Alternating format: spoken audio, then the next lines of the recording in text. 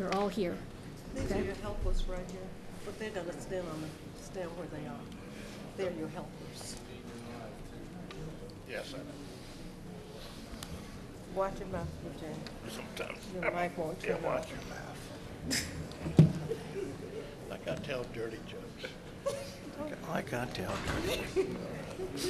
I'm gonna have to do this all night, I see. Or do like this.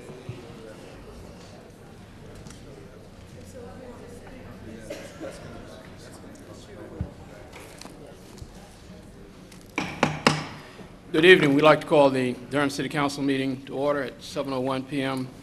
on Monday, 21st of April. Certainly want to welcome all of you that are in attendance with us this evening. If we could just take a moment, silent meditation, please.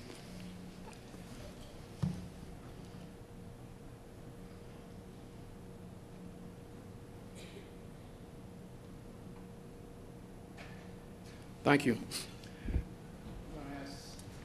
Councilman Brown, if he would lead us in the pledge along with his assistants and Stand up. all the Cub Scout members. Do like this. Guys? Okay. Okay. Pledge allegiance to the flag of the United States of America and to the republic for which it stands, one nation, under God, indivisible, with liberty and justice for all.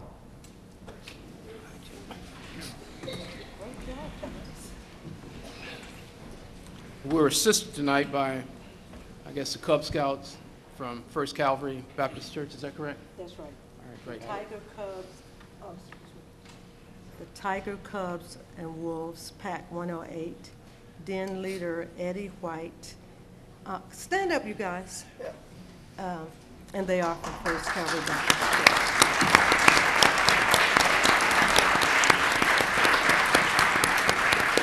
Good to see you. And so they came earlier, and I talked with them briefly on how they can better serve the community. And several of them are already serving the community by helping the elderly and raking leaves for their neighbors and just doing some marvelous kinds of things. So we expect great things from them. And thank you so much, parents and Cub leaders, Scout leaders, for all the work that you're doing with these boys. They are going to be great men one day. Thank you. Great. Would ask the clerk if she would call the roll, please. Mayor Bell. Present. Mayor Pro Tem Cole McFadden. Present. Councilmember Brown. Here. Councilmember Katati. Councilmember Davis. Here. Councilmember Moffitt. And Councilmember Shule. We have three proclamations that we would like to present this evening. The first one is recognizing Earth Day, and would ask Rhonda Parker, Director of Parks and Recreation. Whereas a sound and natural environment is the foundation of a healthy society and a robust economy, whereas human activities in various locations around the globe are causing severe environmental damage that threatens human life, human health, and diminishes our planet's ability to sustain a diverse community of life, whereas the knowledge of ways to live in harmony with our environment and methods and technologies to establish and accomplish this already exists, whereas local communities can do much to reverse environmental degradation and contribute to building a healthy society by addressing issues such as energy use, transportation, waste prevention, and sprawl, whereas there are sound economic, environmental, and social reasons for local governments to initiate energy efficiency and renewable energy practice, whereas the 2014 Durham Earth Day Festival will be celebrated on April 27th and will bring together the community in a festive atmosphere to raise awareness of environmental issues, share knowledge, and promote positive action that protects and enhances the quality of life for Durham residents. Now, therefore, I, William B. Bill Bell, Mayor of the City of Durham, North Carolina, do hereby proclaim Sunday, April 27, 2014, as Earth Day in Durham, and hereby urge all citizens to take special note of this observance by encouraging residents, businesses, and institutions to use Earth Day to celebrate the Earth and commit to building a sustainable society. Witness my hand, Corporate City of Durham, North Carolina, this is the 21st day of April, 2014. I would like to present this to Rhonda for any comments that she may have.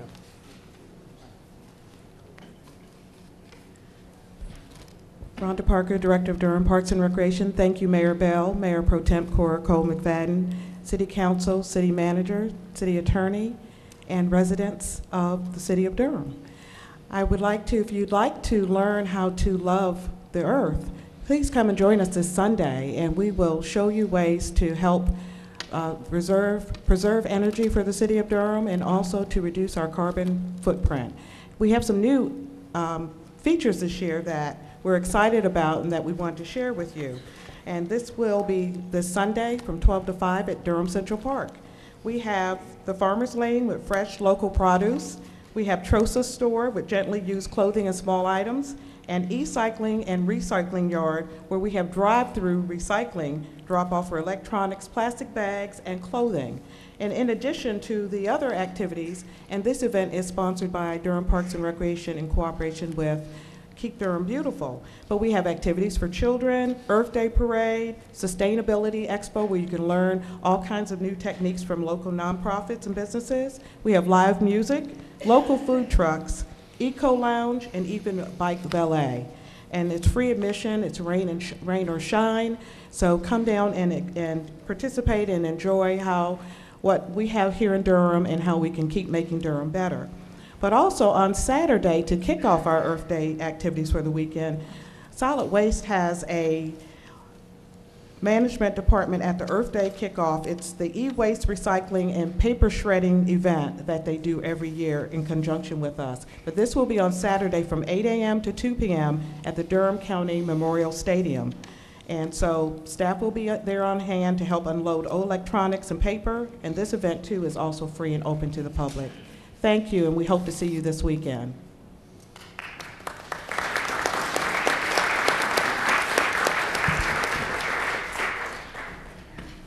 I'd ask Vicki Westbrook, Assistant Director, Department of Water Management, if she would join me. Hi, Vicki. Whereas the City of Durham continues to explore ways to manage residential consumption of water and to inspire its residents to preserve and protect our natural resources, especially our water supplies, whereas the City of Durham, as an EPA Water Sense partner, encourages our community to conserve water and be water efficient whenever possible, whereas the Wyland Foundation has sponsored the National Mayor's Challenge for Water Conservation Challenge for 3 years, promoting active competition among cities of all sizes across the nation to reduce water use by adoption of water-efficient behaviors and practices. Whereas from April 1st through April 30th, 2014, the city wishes to inspire its residents and its neighboring communities to participate in the challenge by making a series of online pledges to reduce their impact on the environment by decreasing water use and striving to be more water efficient for the period of 1 year. Now, therefore, I, William V. Bilbell, Mayor of the City of Durham, North Carolina, proclaim that the city is an active participant in the Wyland Foundation National Mayor's Challenge for Water Conservation and encourage Durham citizens to take the Conservation Challenge between April 1st, 2014 and April 30th, 2014 by making an online pledge at www.mywaterpledge.com. That's www.mywaterpledge.com. This proclamation shall be effective immediately and witnessed on hand in the corporate seal of the City of Durham, North Carolina. This is the 21st day of April, 2014. I'm going to present this to Vicki for comments she may have. Thank you. Thank you. On behalf of Water Management, I would like to encourage each of you to go to mywaterpledge.com. Since we kicked off this with a news release earlier this month, City of Durham is in ninth place among the cities that are listed. So we are in the group between 100,000 and 299,999,000 people. We're in ninth place. What I have noticed is there are actual movement taking place. So some cities have dropped off the list. I would like for Durham to move higher.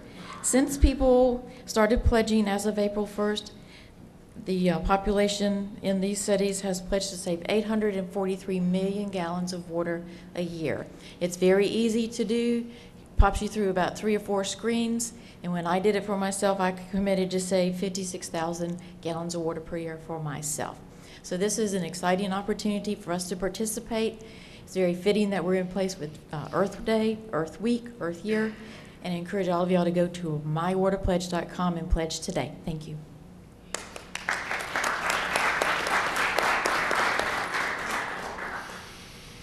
I'd like to ask Reginald Johnson, Director of Community Development, if he would join me. Thank you, Reggie. Whereas the Community Development Block Grant Program enacted into law under the Housing and Community Development Act of 1974 and the Home Partnership Rule Program enacted into law under the National Affordable Housing Act of 1990.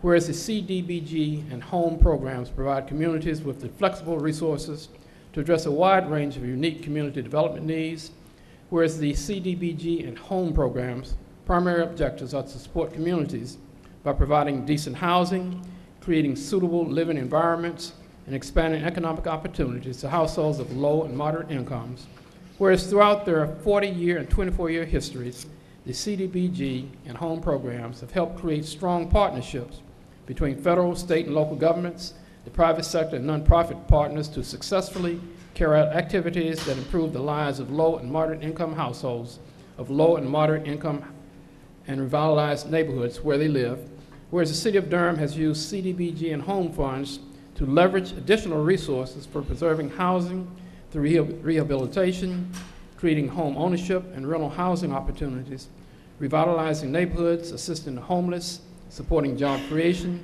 and improvement of community facilities, improvement of with the participation of Citizens Advisory Committee, whereas Community Development Block Grant and home programs have positively impacted the lives of residents and made a visible difference in the Durham community. Now, therefore, William V. Billville, Mayor of the City of Durham, North Carolina, do hereby proclaim April 21st to April 26th, 2014 as National Community Development Week in Durham, and hereby urge all citizens to take special note of observances being held this week, showcasing projects and programs supported by CDBG and home funds in the city. With this in my hand, Corporate Civil City of Durham, North Carolina, this is the 21st day of April 2014. And we'll present this to Reginald for any comments that he may have. Thank you, Mayor Bell, members of the City Council, for the 2014 National Community Development Week proclamation recognizing 40 years of building strong communities. On behalf of the Community Development Department, the Citizens Advisory Committee, all of our partners, as well as the Durham residents, all of the Durham residents and families that have benefited from these funds, I'm humbled to accept this proclamation. I especially want to recognize the Citizens Advisory Committee, a committee appointed by the City Council, as well as the county commissioners who advise the Community Development Department on allocating funding. The chair is DeWarren Langley. Thank you.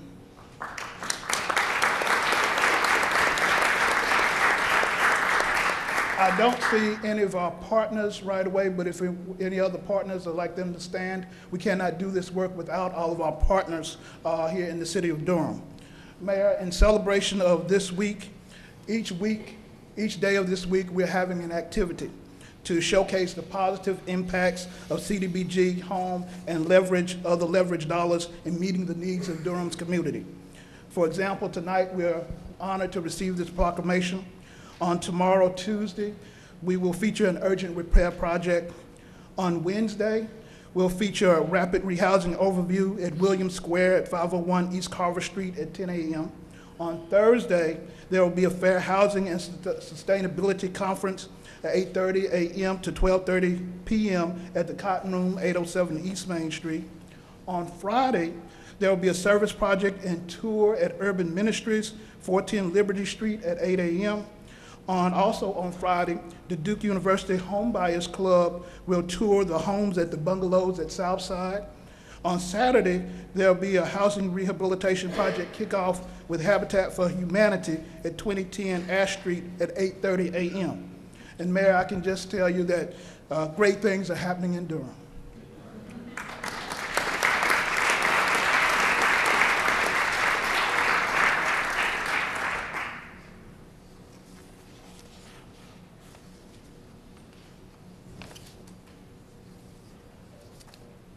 Let me ask, are there comments by members of the council on any particular item? Recognize the Mayor Pro Tem. As I was about to go upstairs, I saw the staff of the Carolina Theater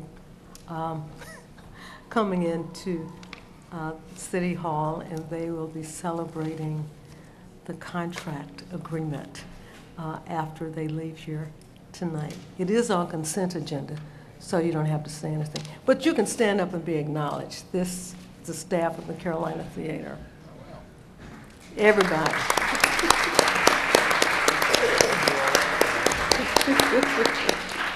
Thank you. I hope we pass that contract tonight, Mr. Mayor. We will.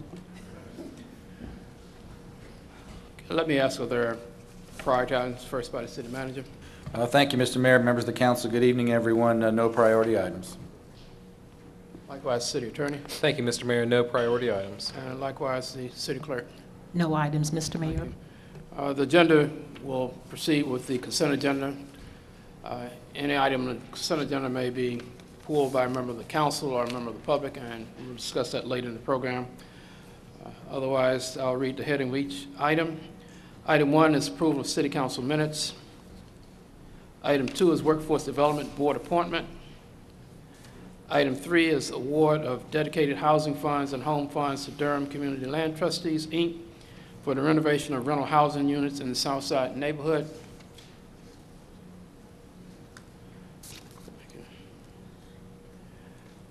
Item 4 is partial payment to Parkwood Volunteer Fire Department for fire protection in southern Durham. Item 5 is interlocal cooperation agreement between the City of Durham and the City of Fayetteville for use of the city's 800 megahertz radio system. Item 6 is the building and services agreement between the City of Durham and the Carolina Theater of Durham, Inc. Item 7 is telecommunications license agreement with Microelectronics Center of North Carolina, and I'll pull that item. Item 8 is CIP ordinance amendment for Bay Point Phase 3, Green Gardens Phase 2, and Windmere Ridgeville Developments reimbursement. Item 9 is grant agreement for sidewalk construction on Campus Walk Avenue and LaSalle Street.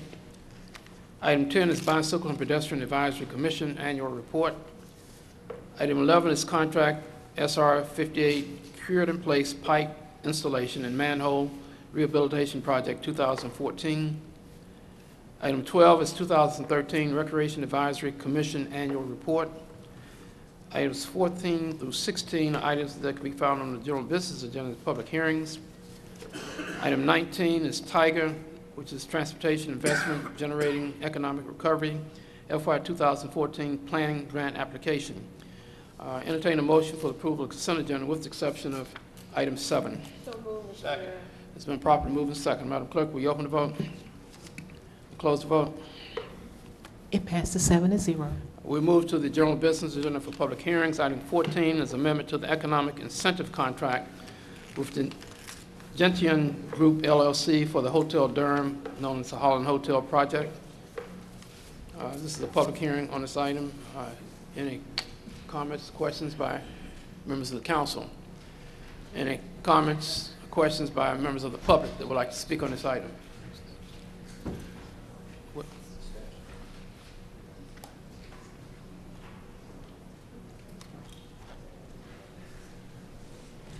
All right, Thomas Leathers, Office of Economic and Workforce Development. Mr. Mayor, Ms. Mayor Pro Tem, City Council Member, City Manager, and City Attorney. Staff recommends that the City Council authorize the City Manager to enter into an amendment to the agreement with the Gentian Group that would extend the terms of Section 3.11 of the original agreement by amending the date to secure a final certificate of compliance to no later than April the 30th and to hold a public hearing. Yeah, this is a public hearing. You've heard the staff report. I would ask, are there any questions by council or the staff? Councilman Schewel. Thank you, Mr. Mayor.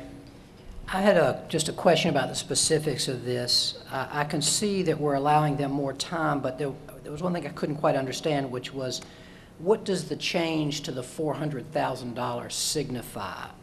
A change from what? I didn't really quite understand that. And also, I couldn't quite understand what kicks in when that $400,000 threshold is met. Right, the 400,000 was the amount of the certificate of inspections, the inspection certificate that the developer had at the time of the agreement. Because the agreement was delayed due to the public hearings and the public charrettes associated with the right-of-way proposal and the easement that the council passed in December, the developer was not able to proceed with his plans for the development. So the $400,000 represents the encumbered amount that that developer had expended in good faith efforts for the development agreement.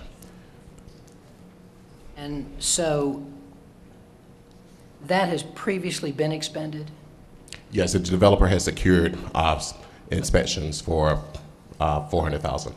And it was my sense, and I'm sorry I'm confused about this, I didn't quite understand, is this different? Have they now, does that $400,000 now kick in over some threshold that previously something else was going to have to be required for? I just wasn't quite clear about that. In the original agreement, the certificate of the inspection was supposed to be 25% of the minimum capital investment for the entire project. As the developer proceeded to initiate the development, the $400,000 was secured, so that is currently secured.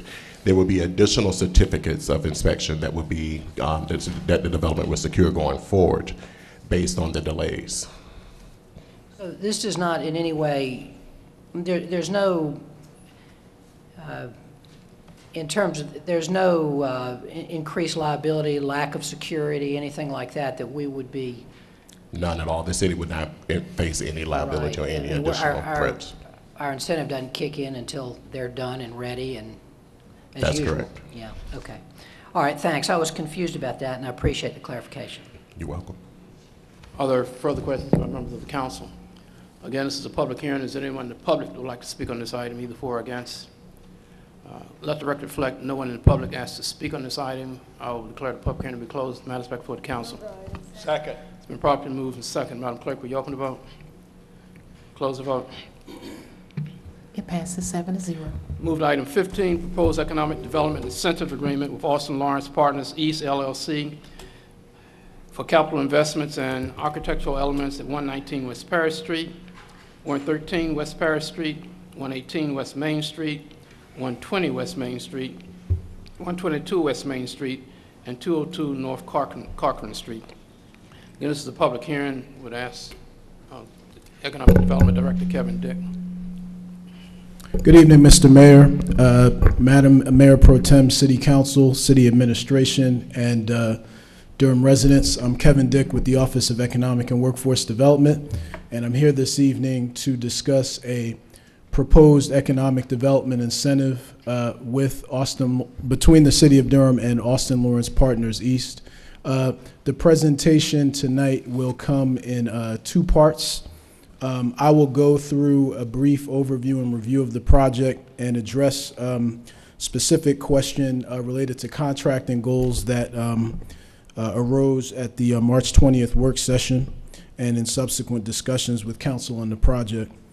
And the developer is also present and will address further questions related to different aspects of the development. Before I continue, however, I do want to acknowledge the efforts of many city staff who have brought the project to this point. In particular, I'd like to acknowledge the efforts of Thomas Leathers, David Boyd, Keith Herman, and Fred Lamar. We've all worked very hard to bring the project to this point, and although I'm making the presentation, I'm making it on their behalf as well. By way of review, the project, the City Center in Jack Tar, our redevelopment project, is in 2 central parts. One part is a 26-story mixed-use tower, literally in the center of downtown. That would be at 119 West Paris Street. Also involved is the restoration, as the mayor indicated earlier, of 4 addresses within the city center: 113 West Paris Street, 118, 120, and 122 West Main Street. Further, the redevelopment of the Jack Tar Hotel is proposed at 202 Corcoran Street, which would convert that facility from a 44 to 74 room hotel and also rehabilitate a 200 space excuse me, 260 space parking deck. The city center tower is proposed to consist of 2 levels of subgrade parking, ground floor retail, 4 floors of office space, 20 floors of apartments, and rooftop amenities. In all, the project at the city center would have roughly 424,000 square feet of total space. That would include 145,000 square feet of office and commercial, and also maintain architectural elements at 4 addresses that are slated for rehabilitation. The Jack Tar phase of the project would consist of 14,000 square feet of retail, 32,000 square feet of hotel space, and over 110,000 square feet of public parking with 50 spaces for general public use. In terms of project benefits, we anticipate the city accruing over $8.3 million in new tax revenues that would consist of property taxes, sales taxes, and occupancy taxes. That would yield a $4.3 million net revenue gain once incentives will be paid out. The proposed incentive is $3.9 million over 15 years. And as we all may be aware, the county is proposing a similar incentive that would essentially match what the city is proposing to provide, and believe the county is slated to discuss this in a public hearing and approve an agreement on April 28th. In terms of jobs benefits, 585 jobs, which would yield increased permanent foot traffic in downtown, and that includes roughly 325 new jobs. There would be 250 temporary construction jobs and $65 million in qualified capital investment. Other project benefits include the fact that new opportunities for the NC Works Career Center, formerly the Durham Job Link, it's been recently renamed by the governor. New opportunities will be created for individuals who are registered with that system. And as we've done with other projects, we will be connecting the developer with our resources to help Durham residents have the opportunities to be placed in some of these new jobs. There would also be new opportunities for Durham-based firms, including Durham-based small and disadvantaged business enterprises. We are proposing a goal that has been agreed upon with the developer of a 15% for Durham-based businesses, to include 5% for Durham-based small and disadvantaged business enterprises. And those goals were derived collectively and collaboratively between the Office of Economic and Workforce Development and the Equal Opportunity and Equity Assurance Office, based upon ongoing methodology that EOEA uses to determine goals for projects. The one thing I would also like to bring to your attention is Section 3.1.1 of the agreement. That's been modified slightly since the April 10th work session. And the proposed change to that is that the commencement, and the developer will go into more detail related to this aspect, but that the commencement date of the project would consist of, adherence to the commencement date of the project would consist of 2 parts. Applying for at least $300,000 in permits no later than September 1st, and applying for an amount cumulative up to $1.5 million, so including the initial $300,000, by January 1st. And what the applications for permits will allow, and once they're approved, is the developer to begin shoring up the facade and interior walls that will enable them to clean out debris at the behind the wall of the burned out building at 117 West Paris Street. And at this point, I'm going to turn over the rest of the presentation to the developer, and they'll continue with specific aspects related to how they intend to carry out the development. But I can take questions at this time or at the end. Well, let me ask other questions. Recognize the Mayor Pro Tem. Kevin, I have a question about the 15% goal for Durham-based businesses, including the 5% SDB. Have you outlined or designated what those businesses are? What kinds of business is needed, contracts are needed on this? Yes, ma'am. They include construction-related trades as well as professional services. So architecture, engineering, and various construction-related trades, electrical contracting, plumbing, drywall work, those kinds of things. Okay. At what juncture, so at some point in the future, if we requested to see those businesses, we could see those businesses that are on that contract? The specific businesses that have been contracted? Yes. Yes. The developer will be required to submit quarterly reports, and we can certainly bring those back to council. Okay, thank you. That's all, Mr. Mayor. Any other questions from members of the council? If not,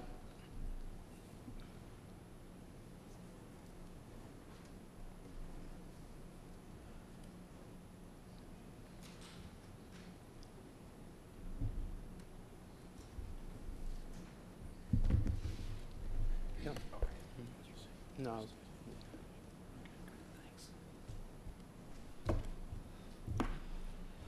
Hi, my name is Greg Hills. I'm managing partner for Austin Lawrence Partners East. I want to thank Mayor Bell, the members of the council, Mayor Pro Tem, Tom Baumfield, Kevin for his very eloquent explanation of our project. I'll be the guy here with the pretty pictures.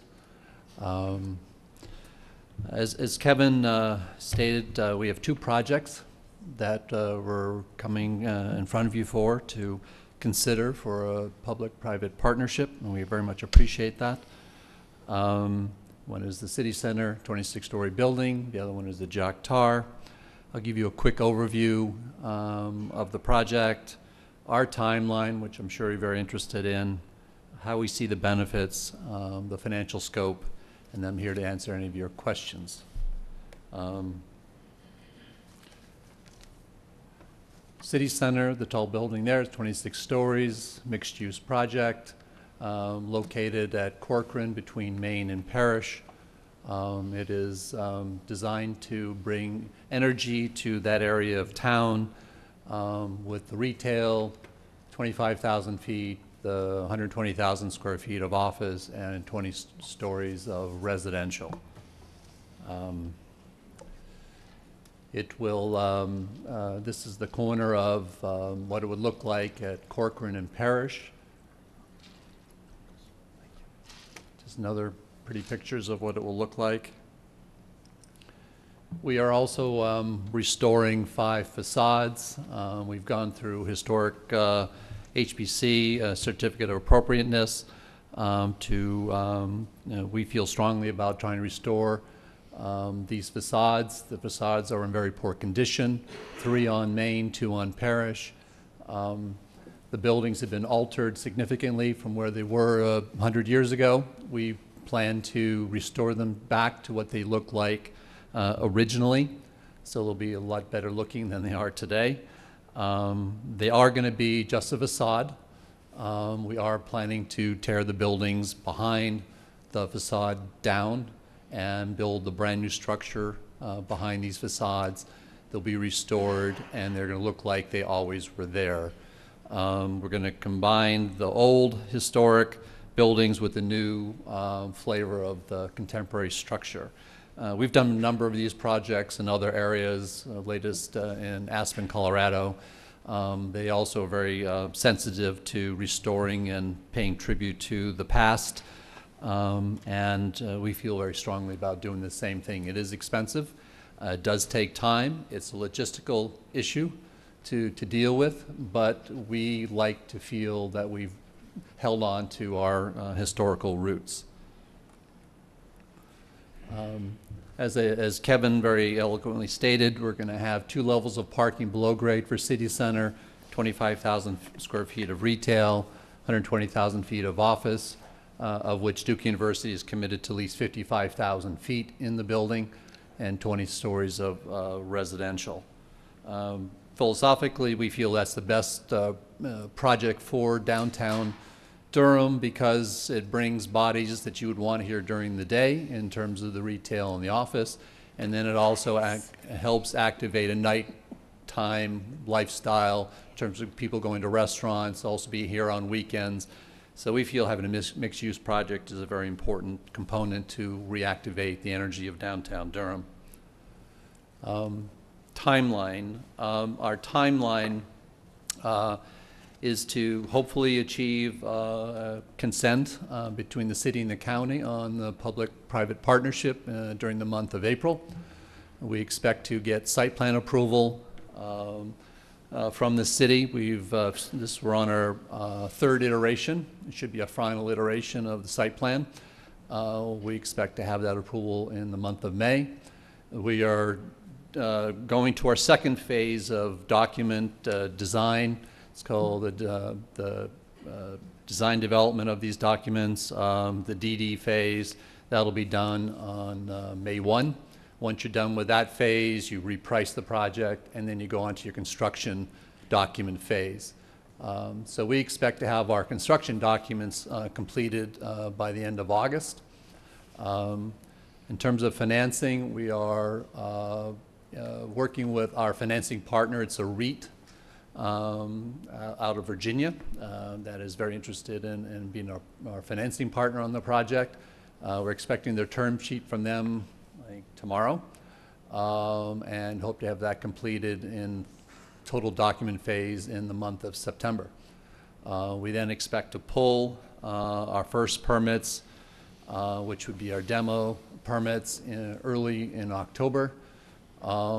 Get commencement of work based upon that. Work will start once we have final shoring and foundation permits from the city. So sometime we're hoping in the fourth quarter of this year to be actually seeing work going on, and then deliver the building in the fall of 2016. The Jack Tar building is a building that at first I wasn't sure about the building, quite honestly, as to what to do with it. Over time, I've fallen in love with the building, and we would like to restore the parking. Anybody who's parked in that deck realizes that it could use a little brightening up and better lighting and access. And so we plan to restore the parking. We'll use a couple hundred of those spaces for the city center overflow parking, as well as parking for the public. The building itself, the hotel, it's a mixed-use building, 14,000 square feet of retail, has about 14,000 feet of office, and then 44 hotel rooms. It's marginally occupied right now. There are a lot of communities that are looking at these buildings today, these post-war modern buildings, as a significant part of their history. Some people feel they should be razed. Other people feel they're an important part of the history and need to be preserved. We're in the camp that we feel they do represent an important part of history, and we'd like to preserve it. We think the best use is for it to be a hotel, bottom floor retail, and a limited service, moderately priced hotel. We call it sort of a hip or artsy, cool place to spend an evening or spend time on the third floor deck. The deck, as you know, has a pool. We would like to reactivate that pool, maybe not that pool, but Please. but another pool, so that at the end of your city council meeting, you would think you'd want to go over there and have a drink. So it would be open to the guest of the hotel as well as to the public. So it's a little bit of a view of the deck itself, concepts of having maybe ability to show a film up there for Film Fest. Again, a great place to gather, sit by a pool, have a drink, enjoy your friends and whatnot. The parking deck has approximately 250, 260 parking spaces that we want to obviously reactivate. and make it much more appealing to park there for both the public as well as hotel guests and city center users. Retail, 14,000 feet. We'll probably have a couple of restaurants there. We think there's an interesting opportunity with Parish Street having owning both sides of part of that street. We think the history of Parish Street is very important. We've had a number of conversations about that subject. We don't have our vision identified for Parish Street, but we think there's an opportunity to pay tribute to the historical nature of Black Wall Street and re-engage it. I think initially we think a better concept would be to make that street feel a little bit different than a lot of the other streets in Durham. So the fact that we would be a stakeholder on both sides, we have an opportunity to help with our part as well as a number of other stakeholders there as well. As I said, we'll have retail. We're going to have 74 hotel rooms. Time frame on the Jack Tar. Again, we hope that the public-private partnership will be approved this month. We'll have our schematics finished in July. We'll submit our major submittals to HPC, SHPO, and site plan in July. We will hopefully have approvals in a couple of months in September. We'll start our construction documents in September. We'll have our financing all finalized by the end of the year, and we'll start in early January and want to open the hotel in the spring of 2016. We'll be starting slightly later than the City Center project, but we will be opening sooner than the City Center project, but we want them to go about at the same pace. In terms of, as Kevin was outlining, we hope that the community will feel there are significant benefits to our project, not just in construction jobs and people that are going to be living, working, playing in these two developments. We think there's a significant opportunity for local trades to participate in the building of these projects. Our contractor is here, and they have a history and reputation of hiring local trades, and prefer to hire local trades as much as possible. We think the benefits of the project are helping to revitalize, transform an area of downtown. Obviously, our site is part of the not say blight is the right word, but maybe the lack of appeal. So if we can just do something with our buildings, that'll help with the center core. So we think that it will help revitalize the downtown by having very significant development. The combination of 21C and our project, we think will be a very powerful combination for downtown Durham. Preserving historic assets, we think that's a good thing to do for a community, both in the five facades as well as the Jack Tar. It will help to increase the population within the city, downtown, both day and night, which will help a number of folks. We think it's going to induce other stakeholders in the area to improve their buildings, to help revitalize downtown.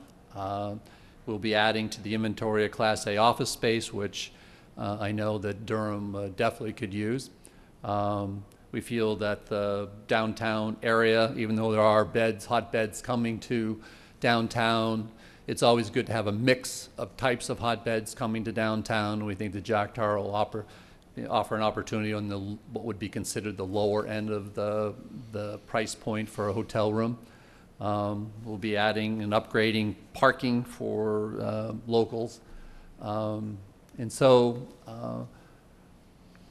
we think that this project is a project that we're going to invest, probably somewhere north of $85 million between the two projects, between debt and equity.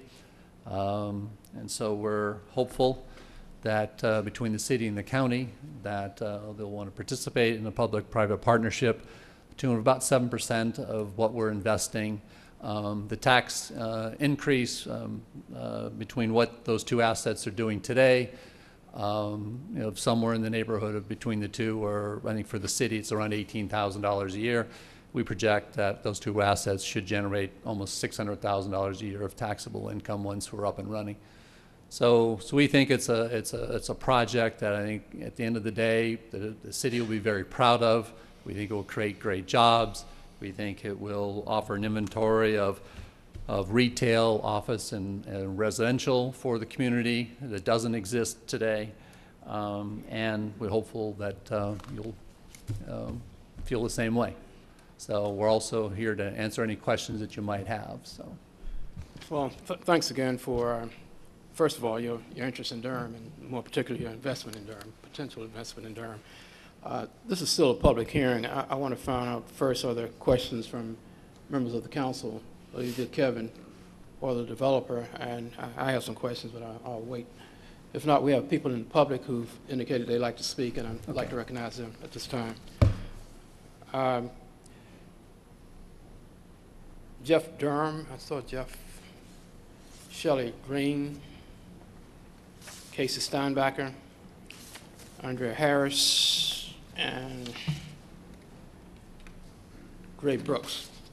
If you could limit your comments to 3 minutes, please. And the timer is over to you, right in front of you. Very well. Good evening, Mr. Mayor, Madam Mayor Pro Temp, members of the City Council, City Administration. Thank you very much. My name is Jeff Durham. I'm with Downtown Durham, Inc., and here to support our project for Center City and Jack Tar, as presented by our partners at Austin Lawrence. We believe that the project will, in fact, have a transformative effect on the surrounding Center City district. I think the positive effects of this development will allow for the nearby property owners to potentially capitalize by future redevelopment of their site into higher and better uses.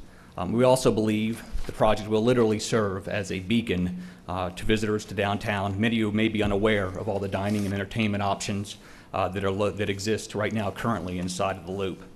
It's in this regard that the activity generated for this project will greatly improve the pedestrian connectivity in between the downtown districts. The project respects the street level engagement with the ground floor restaurant and retail activity. Very importantly, we think the project is consistent with the goals of the downtown master plan for a multi-story mixed-use development in the Center City district.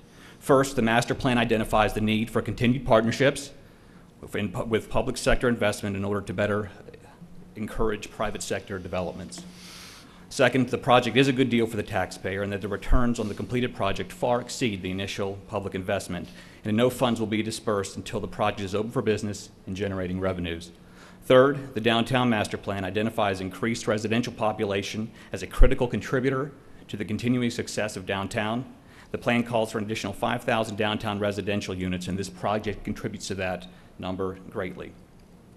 From a residential and lodging standpoint, the increased number of residents and visitors will help diversify our local tax base, which is currently dominated by the commercial markets. Center City residents and Jack Tar visitors alike will provide a crucial market segment beyond just the employees from day to day. It is this market which will support existing merchants and drive demand for additional dining, retail, and entertainment options.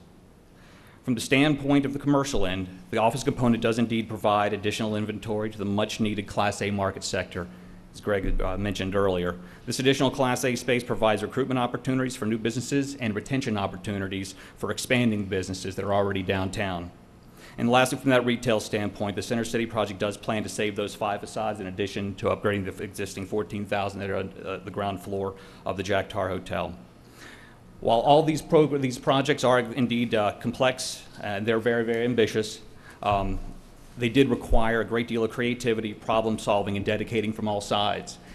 This is one of my first projects here in Durham, and it was a real privilege and I certainly do appreciate the partnership that's involved in working with both teams from the public and private sector. So thank you all very much. You're welcome. Next, Shelley Green. Good evening, Mayor and members of City Council. I'd like to speak about the hotel portion of this particular project.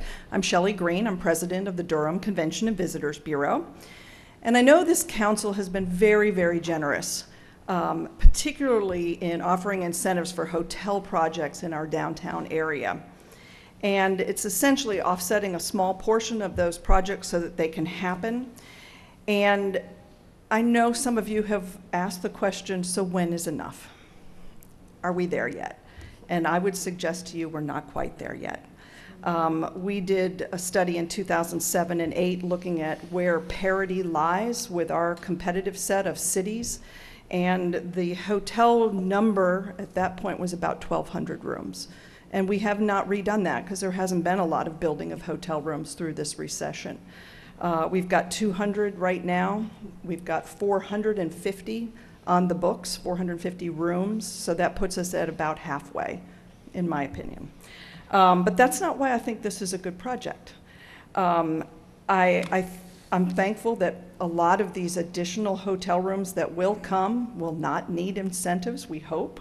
But I've spoken with the developers, and I really believe that this hotel is going to fill a niche that is really an important pricing point.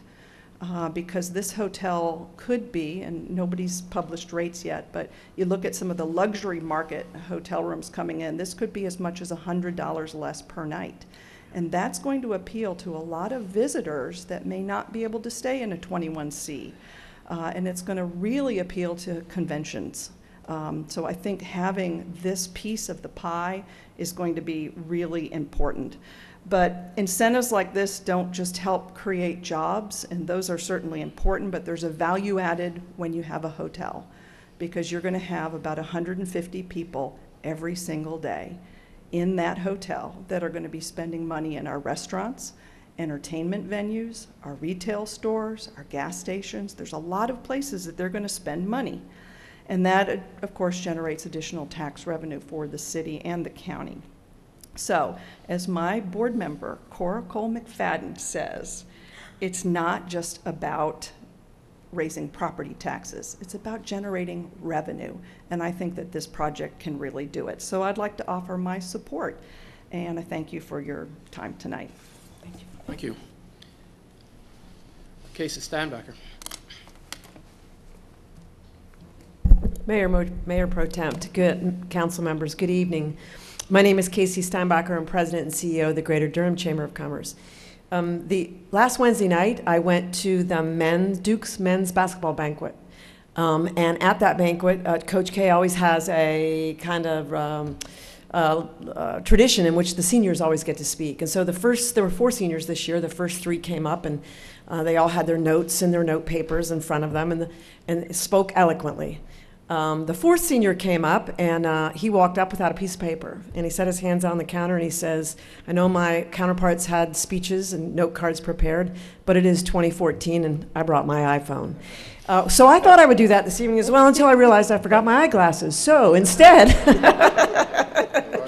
being the old woman that I am, the Greater Durham Chamber of Commerce doesn't always get actively involved in downtown development projects. We leave that to our partner economic development organization, Downtown Durham Inc., and once again have done a fabulous job. But the Chamber got involved in this project because we believe it is absolutely a transformational opportunity for Durham. It is a phenomenal project that in so many ways, not the least of which, from our perspective, 2 really important things. You heard a lot about all that's going on in that project. One that I really want to stress that may not be as obvious, and that is the incredible density that we start to create in downtown Durham. Density is critically important from the Chamber's perspective if we're ever going to get to the numbers that we need to get to for all of our transit and related needs that we have in downtown Durham. So the idea that we start to create a very dense environment downtown is a really positive thing for our live, work, learn, play activity, for our sustainability issues, and for our transit issues. Second piece that I want to emphasize on behalf of the Durham Chamber is the Class A office space. You heard earlier in the presentation that it is much needed in Durham, and it is. The only Class A office space we have in Durham on a regular basis is speculative kind of office space. And it's very difficult for us as we go out and talk to prospects interested in coming to Durham to be able to tell them that we have potential opportunities for Class A office space, but none sitting there ready or in the process of getting ready. And we actively are asked to bid on projects that involve Class A office space. And we're very, very limited throughout all of Durham County, not just downtown and not just the city of Durham. So we're very anxious and excited to have this kind of inventory coming on the shelf for us. We're very confident that we're going to be able to use that to Durham's benefit. So all the other issues, all the other proponents that you've heard from have spoke more eloquently on the other pieces. The Durham Chamber strongly supports this, and we're really looking forward to working with the developers on this one. Thank you, ladies and gentlemen. Welcome. Andrea Harris.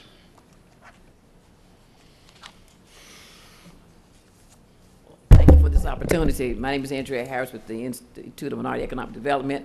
I live every day on Parish Street at 114, 116 West Parish Street. And we've been there now for about 15 years, so I've watched this street come to life.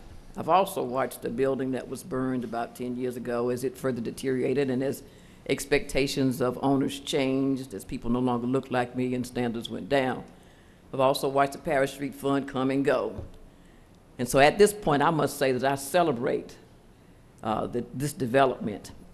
Rarely do you have a developer come to you and say, we're willing to work with you. We want to make sure that the minority women's business community participates in this project, whether it's around supplies, professional services, construction. We will utilize your plans room. We want to make sure that in constructing this building, we still construct it in a way that you all still have some sunlight. Who also, were willing to design the building in such a way that the parking's in the building and that Parish Street didn't become a service alleyway, but, were willing to commit to trying to bring back the significance. And I think it's welcoming to have that kind of partnership. And rarely do you have this level of potential investment in the downtown. So I just wanted to say, we welcome this, we welcome this partnership, and we hope that as you work towards clearly having a positive response to this development, that you also work towards reinvigorating the Parish Street Fund and also helping with some of the other repairs that need to be made on Parish Street. Thank you. Gray Brooks.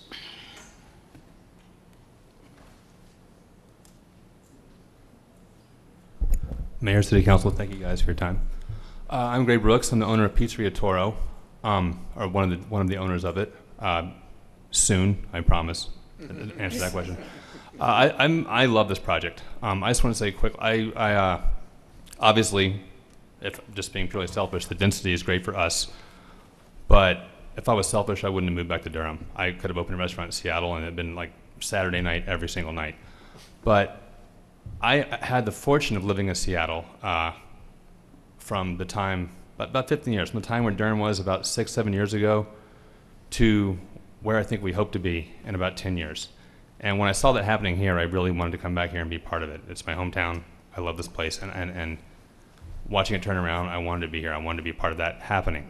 And one of the things I noticed in Seattle, there were sort of almost two Seattles in the downtown area. One developed retail really heavily, and one did not. And the one that developed retail heavily just boomed. Property value went up, rent went up, revenue drivers went up. People started coming there for what was happening there. And I think, to me, what's most exciting about this really is all the retail space. Because when my wife and I have a Saturday off together, which does occasionally happen even when we are open, not often. Like, one of my problems with downtown Durham is that there's still, on the ground floor of all the retail spaces around town, there's still too much office space. I do love attorneys,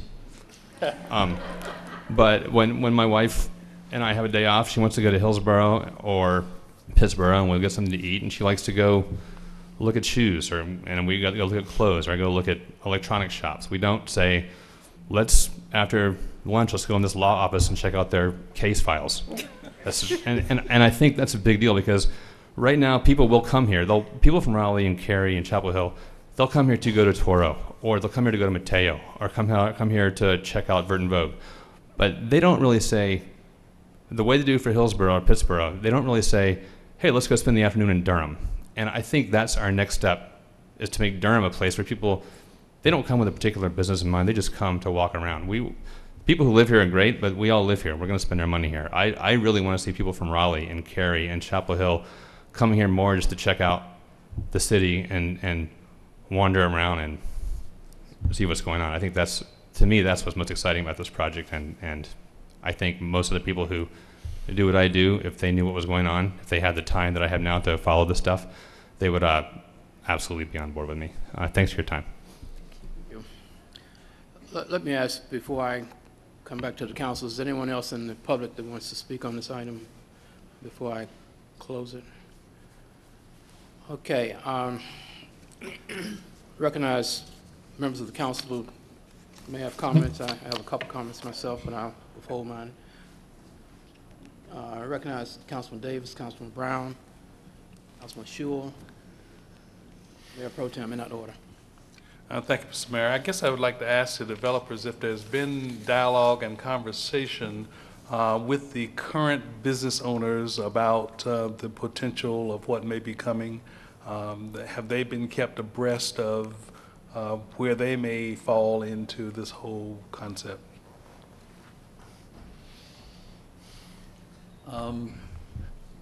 Yes and no. Yes, from the standpoint, we had a meeting of the PAC-5 group in downtown Durham. Was, I would say, 100, 120 folks were at Carmack and the gallery, and we talked about what we were doing and the concept, and listened to a lot of their questions and comments, and a lot of those points were very well taken, and actually incorporated some of them. Some actually on environmental, so we really thought more about the environmental impacts of our project. So yes, we did talk to them about what we were going to do. Have we done a good job since then as to what we're doing? I would say no. And as we've been busy sort of moving the project forward and trying to work with the city and the county on this part of the project. We have talked to at Jack Tar, to Gwen at Blue Moon Cafe, and so Blue Cafe, excuse me, and talked to her about whether her interest would be in terms of staying. We have a diner concept that maybe she had an interest in, and so we were going to meet this week. So I've definitely kept in good contact with her. In terms of going forward, we actually plan to have a person that's part of our group to communicate with the local businesses as to what we're doing, the construction management plan, interruption, and that kind of a thing. In terms of our retail concepts, we haven't defined them right now well enough to say, gee, we really want you in here and you in here. That we have not done yet. Thank you, Mr. Mayor. Recognize Councilman Brown. Thank you, Mr. Mayor. Greg, thanks for your comments, and we're very pleased that you and your family are here this evening.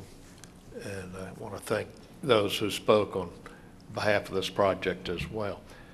As you know, at our, I guess it was April 10th meeting, the council, and I did hear from Paul, and thank you for that, expressed some concerns about the facade on Paris Street and the fact that it's been there really for too long. And I was wondering if you could have your contractor come up and address those issues to reassure us that that this will be done. Sure. I want to guess. Hello. I'm Amanda Moreau. I'm with HIT Contracting, the contractor for the project. Thank you so much for allowing me to speak to this topic. We are very excited, and we do have preliminary plans as far as the way that we see the structural reinforcement of the existing facades to make sure that they are maintained structurally while we demo out the building that is behind them now. And then, of course, restoring them to the beauty that they were 100 years ago. That is the plan, as Greg mentioned earlier. So, did we send over the? We did send over. I don't know if you all have it available, but we had did a mock-up visual of the plan for reinforcing the structure. It would be to install some steel reinforcements, basically supporting them from the street side, and then on the back side of the facades also, so that there would be bracing. And then when we remove the existing structure for demo, everything basically is structurally sound. We're not worried about anything caving in. It's not a safety issue. And then as we excavate, we are shoring the dirt, and we've got underpinning and soil nails is kind of the plan right now, so that everything kept where it's supposed to be, and none of the buildings that are adjacent have any issues. And two other points. One, I think, Paul, in your message, and Amanda, I think you obviously will concur with this, that it is not a good idea to remove the debris first. Not at all, no. We are pretty adamant that it should just remain the way that it is. If we were to go in and remove the debris that's there now without putting in the reinforcements and doing the full demo, we essentially have to rebuild the structure so that we can go in and take out the debris that you can't see, so that it's safe for people to go in there. We certainly don't want to create any issues of safety. So we would recommend that because the structure is sound, even though it's a little bit unsightly right now, and I know everyone can't wait for it to be beautiful again, that just kind of hold on for a few more months until we can get that bracing in place, do the demo, and continue with the project so that way it's safe, we don't have security issues, and we don't have to spend money that really is just going to be torn back out in a couple of months. Okay. And also with your future plans for these buildings, they would coincide with the existing height? The facade. The facade stays the existing height. It would be, we will keep the materials there that are sound, that we can just kind of clean up and restore them, whatever is existing. Where we need to replace materials, where it's there's a lot of deterioration, especially on the building where the fire was, and there's whole sections that are missing from that facade. We will have custom materials made that will match what should be there. So when it's all done, it'll be a seamless look as far as what was there initially. We are very excited about it. So are you telling us you may exceed the height of the original facades, but it will be an identical match? The height of the original facade would stay the same. We shouldn't be exceeding at the historical facades. They will stay the same height at that portion. Right. Okay, and finally, Amanda, could you give us the calendar again, the time frame? The time frame? We're looking to start this once we've got the demolition permit, and start in October would be ideal, so that we could start bracing up that structure, do the demo. Once we've got all that existing structure out of the way, we basically would go right into the earthwork phase and start digging down so that we can build back up again. So we've got to go down for those 2 levels of below grade parking and then come up to grade, and then we'll go up from there. Okay. Thank you. And I just have, thank you, Amanda. And I just have a few questions for Greg. Could you be a little more insightful in terms of the financing? Because I didn't, did you say REIS out of Virginia? REIT, a real estate investment trust. Okay. And that's out of Virginia? Yes. And obviously you would not be here tonight with your family unless your preliminary discussions with them appear to be very positive. That's totally. I mean, to give you some context, we paid $3 million and closed on that piece of land. We spent another $2 million to get to this point. So we've invested cash, about $5 million already into this project. And so if we didn't feel we could make this work, we never would have made that investment. So that's one. Two, the financing markets are a lot different right now than they were a year ago, 2 years ago. Sure. The green fire days of 2008 when everything imploded. It's not an easy process. Banks are not easy, or REITs are not easy to deal with, but they have a lot of money to place, and they want to place it. And Durham is a place they would like to place it. Not everybody, but a lot of them want to invest in Durham. So. Well, that's good to hear. Again, thanks for your insight. Let me conclude with a somewhat minor point. I like it when you said you had fallen in love with the Jack Tar. Right. But on the other hand, you used a phrase that I would suggest perhaps you don't want to use again, and that is bringing bodies to downtown Durham. Okay. That has some negative connotations to it. And indeed, perhaps 30 or 40 years ago, particularly after 5 p.m., some people may have referenced Durham as being a morgue, but no more. So, Okay. so Live bodies. bringing live bodies, or more importantly, bringing people and citizens, Yes. is a better way of perhaps phrasing that. I will phrase it more carefully next time. I apologize. Thank you so much. We're glad all of you are here. I recognize Councilman Shule. Thank you, Mr. Mayor. Thank you for the presentation and for the comments from everybody. It was really good to see the moved up timeline on the for pulling the permits, and appreciate you all working on that, and I feel a lot more comfortable about that.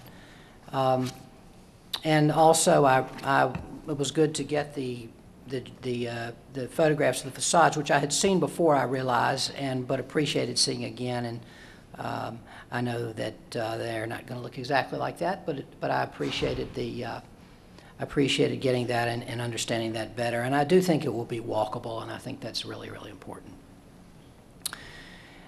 So a few questions, and maybe some of these are actually for Kevin. I guess this first one, wherever he is. Hey, Kevin. The Corcoran Street parking deck has 260 spaces, 210 of which are slated for use by the developer for the hotel or the city center commercial clients. What's the current situation with that parking deck? How many of those spaces are used on a daily basis, and what will be the options for people who park there now? I do not have those numbers with me exactly. And I think we can get them to you, but I'm not exactly sure the daily usage requirements. They do not approach the numbers and the scale that we would expect to happen with this development there. Yeah, but this is not our deck.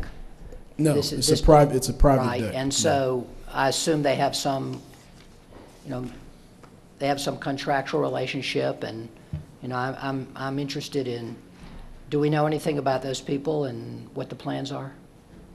I'm assuming that I'm assuming that there are people parking there now who aren't going to be able to park there in the future, and I'm interested in, do we know anything about that? We don't know exactly what relationship they have with the current building owner, but maybe the developer could comment. You have currently a number of spaces being used by the 21C construction folks in Skanska. You have the Marriott is leasing month to month about 30 spaces. You have about another 30 spaces in the building of office users that that's going to be turned into retail, and then the rest of it is day-to-day parking. Come to town and you just need to be there for a couple hours. So their alternative would be the Chapel Hill deck or Corcoran deck or even the spaces that we'll have within the building. Okay, thank you, that's helpful. Okay. So not a lot of people in that situation then who have long-term contracts who can expect something. Okay, correct. Thank you. Yeah. And then also, I think this is for you, Kevin. On the project memo we just got for the Hotel Durham, it says it's creating 91 jobs. And the Jack Tar, it says, is going to create 10 hotel jobs with benefits for what's a larger hotel. Perhaps the difference is in the Hotel Durham job. Maybe that includes restaurant jobs or something as well. I wasn't sure. That's but can correct. You explain the difference? It includes restaurant jobs, hotel jobs. It's also considered a more specialty boutique hotel, which may cause a different job mix than the Jack Tar Hotel would. Okay, thank you. Sure. And then I'm interested in an estimate of how many of the 500 office jobs are going to be from relocation, from Duke, I assume, and I'm wondering how many new jobs we think we're really talking about here as opposed to how many relocated jobs. And I was wondering if, I know you can't tell me that exactly, but I wonder if you could give me some sense of it. The estimate is about 50% of each, 250 new and 250 relocation. Okay, great, thank you. Sure. And that I noticed that was about, the Duke, it looked like it was taking about half the office space, so thank you. On page 7 of the memo, it gives an estimate of $3.4 million to the city over the period of the incentive in occupancy and retail sales taxes.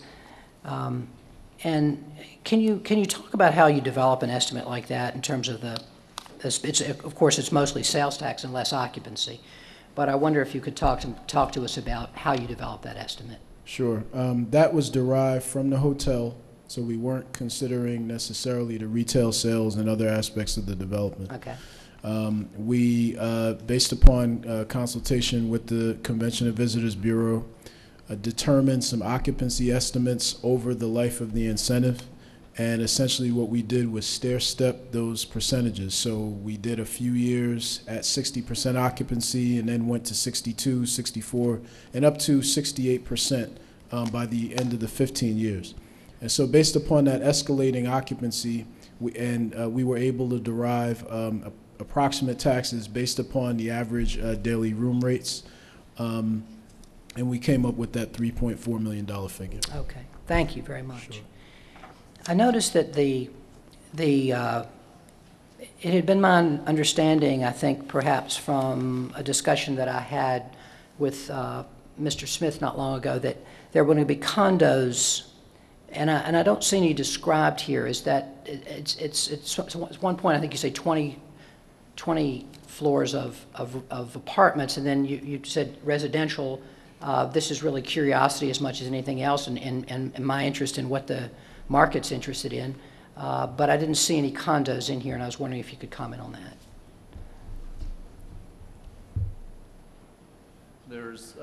There's a total of 132 residential units. If the market demand is strong enough, we're talking about 6 floors of condos. The top 6 floors, that'd be 23 units, okay, and then 109 rental units. Okay. The reason of the hesitancy is 2008. That in the event we're building this building and we think we're going to be doing condos, and an event happens.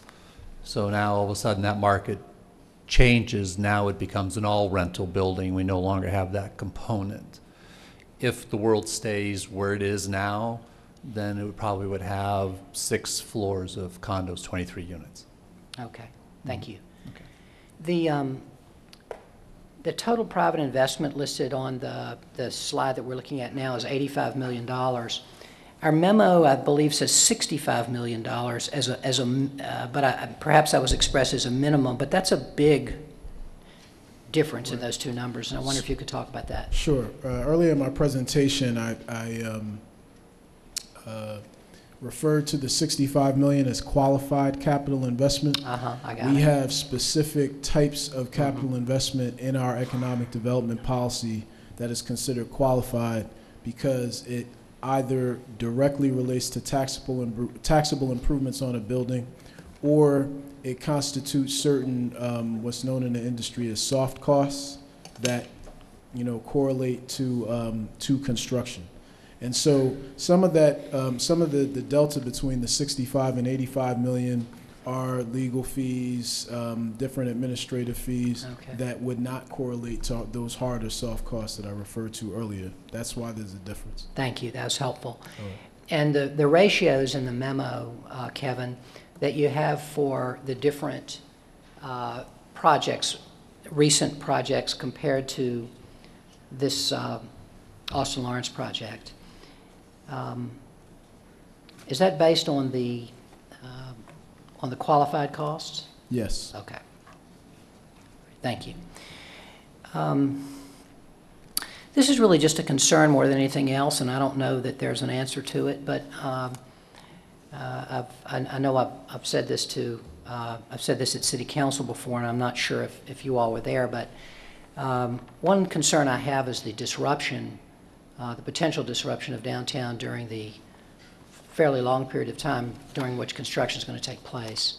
I know it's a lot easier to renovate as the SunTrust building next door, but I think they've done an exceptionally good job of minimizing the disruption to downtown. You all have a much harder job ahead of you because you're building new, of course, and you're building something huge and so forth. But I wonder if you could, you're experienced at this, and I wonder if you could comment on what you do to try to minimize disruption and any thoughts that you might have about that.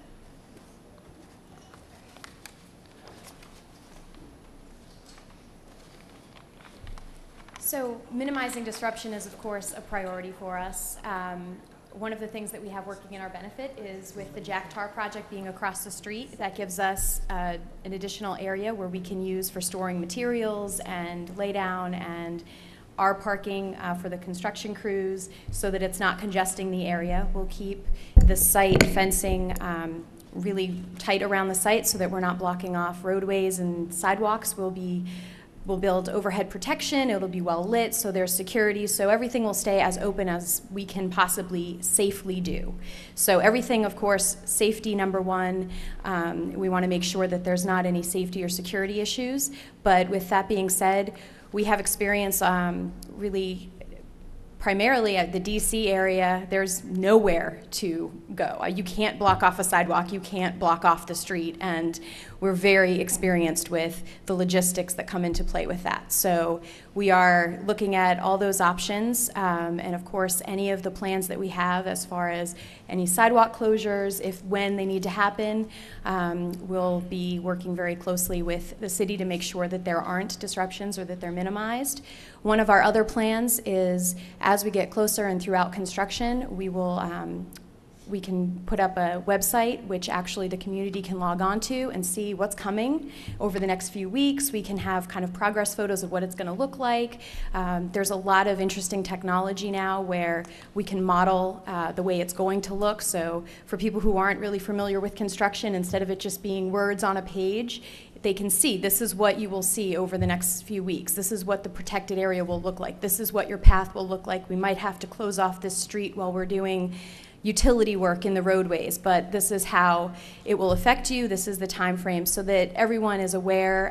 That's really what we've found has been the biggest thing that minimizes aggravation from everyone is communication. So that's one of the ways that we deal with that. We communicate often and try to stay open, and we try to be good neighbors and touch base with everyone who's around the site to make sure that we are minimizing disruptions. And hopefully throughout the course of construction, the area businesses will see the restaurants around here. I mean, when I'm coming down, I'm so excited. I keep trying new places. They're amazing, and I know that hopefully they'll get a little bit of a burst as throughout the day people are going for lunch, and we are excited about this one. So minimizing disruption is absolutely a priority for us.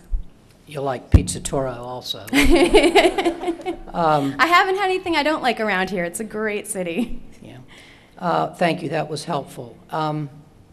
So I just want to echo what one of the things that Eugene was saying, which is I appreciate that throughout this process that you all have been here for this and for our meetings and for the various hearings. It's great to have Paul Smith here. He's an experienced person in Durham, and we know him well, and he's done a lot of good things. But it's also good to see some of the principals, also other principals here. That's, to me, that's meaningful. It means that you are paying the kind of attention that this needs, and it's been good to have you.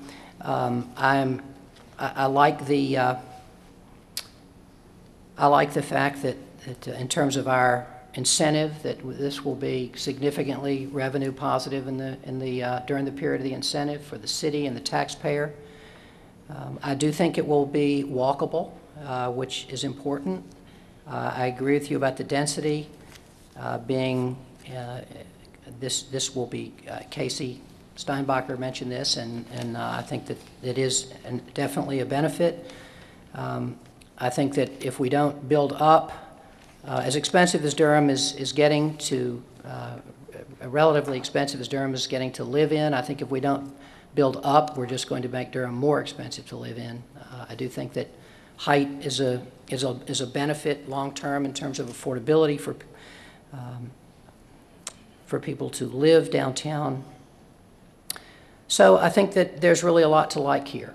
And I really appreciate you all bringing this project to us. I was really skeptical at the beginning, but I think that we're incentivizing the right things in terms of the historical benefits.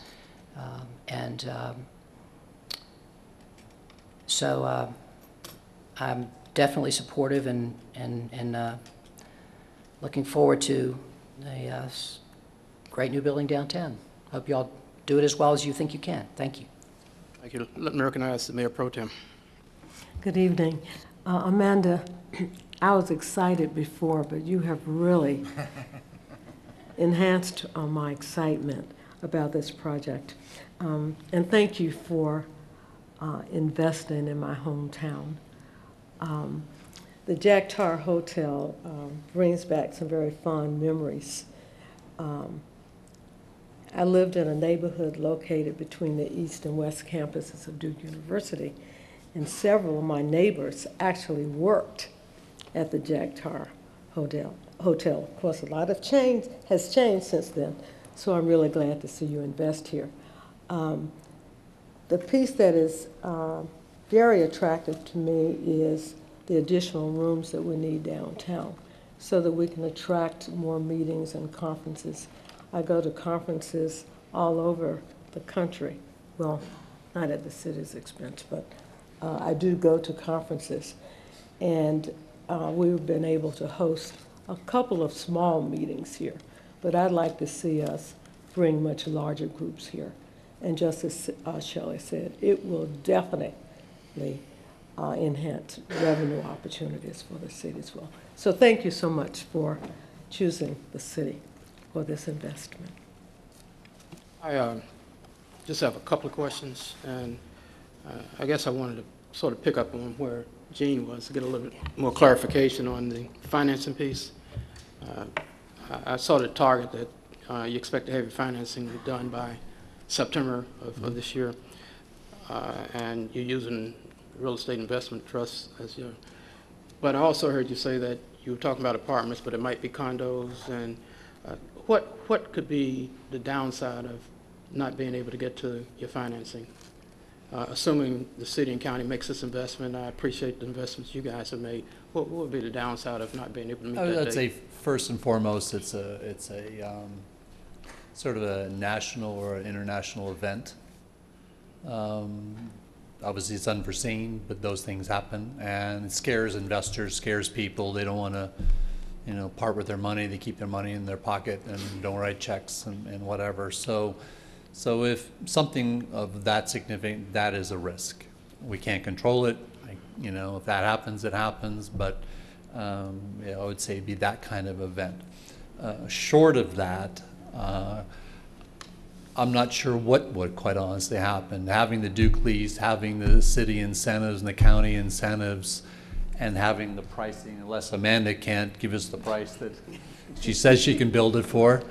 I'm not sure what really. It's a great building. It's a great city. It's a needed niche. Honestly, I don't know what it would take. The money's going to be there, so it would take a significant event to occur that's really going to cause us a problem. Are you looking for any other sources of investment other than the real estate investment trust?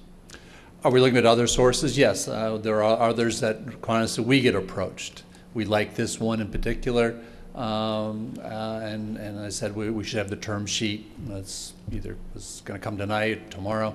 So we like this, but there are others that we have talked to. So it's not like we've put all of our eggs in this one investment basket. There are a number of people that have shown a lot of interest in this. And just if I could digress for a second, it's interesting in terms of, I went to New York about 6 months ago to start talking to people about this project.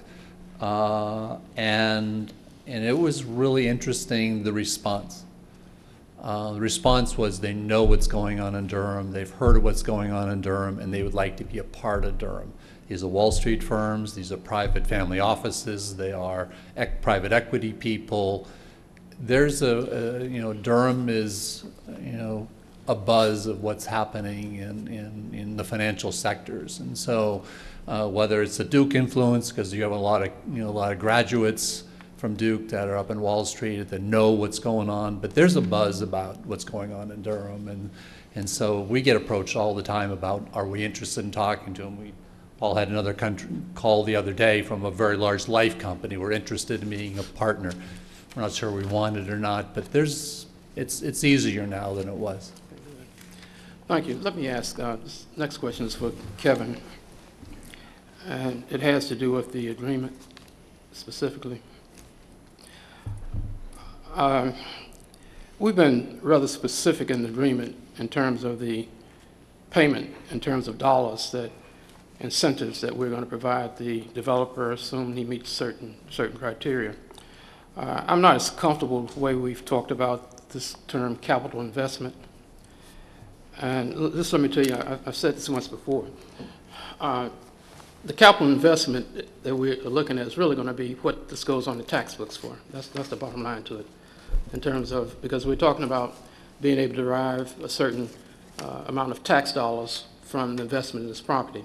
And that's going to be based on the valuation of the property and the tax rate at the time. And the exhibit that you use, D, which we don't show in the agreement, but you use in part of our memos that you handed out, assumes that we're going to receive a certain dollars in tax revenue from this project based on a given tax rate, based on a given capital investment evaluation. My preference, because, and the reason I raised this question, I raised it once before, there are going to be two reassessments of property by the time this 15-year agreement is done. We're going to have a reevaluation that comes up in the next couple of years. This is a 15-year agreement, and we'll have another one. And more than likely, the first evaluation is going to possibly hit the value that we've got in terms of $65 million, whatever the dollar is. But more than likely, we find that the tax rate tends to go down when we have reevaluations, because the property assessment has gone up. We try to make it neutral, so more than likely the tax value goes down. If tax rate goes down, if it doesn't, that's a different issue. So I'm suggesting we're probably going to have two different reductions in tax rates over the time of this agreement. And my concern is that I would rather express the return in terms of absolute dollars rather than the way we have it written in this agreement. So 3 years, 4 years, 5 years, 6 years, whenever time people begin to look at this agreement and they say, well, how much does this project bring in? They should know that it brings in at least this number of dollars. And I would like to see it expressed in that rather than the way it's written in the agreement. And I guess I would defer to whoever our people are on looking at this, but my concern was that as it relates to the property assessment, minimum city taxes of $327,000 over the term of the agreement, I would prefer that we talk about a minimum capital investment that yields at least $327,408 in property taxes. That way, there's no question about what we expect this property to return, rather than talking about the tax rate or percentage the way you have expressed there. Just like you've said that you're going to make a payment of $270,000, whatever it is, to the developer over 15 years. I would like something written in that says we would expect this property return would be at least $327,408. So it won't be any question when somebody looks at the agreement 2 or 3 years from now, are we meeting the agreements? We know the dollars are coming in. If it's not coming in at least that, then we know we're not meeting what we expected. Because we're going to be giving out a certain level payment for 15 years. And I want to make sure that this property brings in at least $327,408. Now, I know the additional dollars that we're talking about in terms of sales tax and hotel tax and et cetera, that to me is gravy. It's no certain that we're going to get that, but we need to be certain that we're going to get at least the minimum dollar amount that we made our projections on in the project.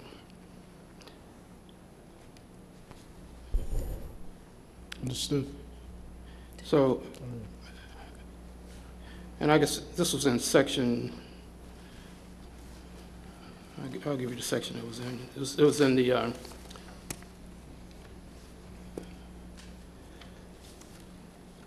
It was in the agreement, item 2, and it was section 2.1, capital investment. The way it's written, it says, refers to expenditures that are subject to city and county property taxes and are consistent with the type of capital investment expenditures defined in blah, blah, blah, blah. I would just prefer us to say that the resulting city taxes from this property should at least be $327,408. If it's more than that, fine. But if it's any less than that, then we aren't meeting the agreement that we want. As it is now, we're just netting, and when I say just, I'm not just minimizing it. We're just netting, in terms of revenue, about $60,000. If you look at the property taxes that the property revenue we expect to bring in and the amount that we're paying out.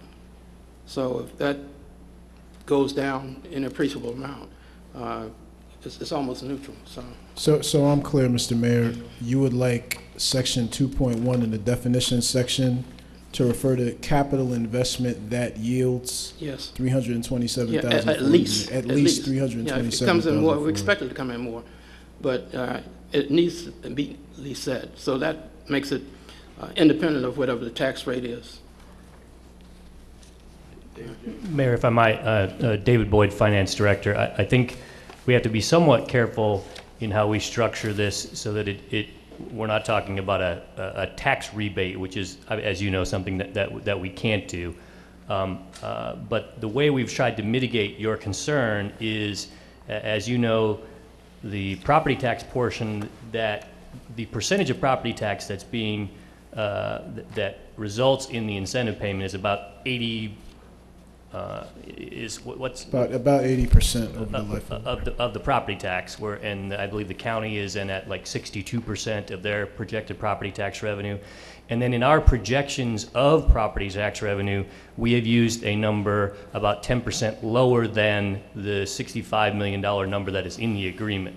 So we've tried to build in conservatism to protect from exactly what you're saying.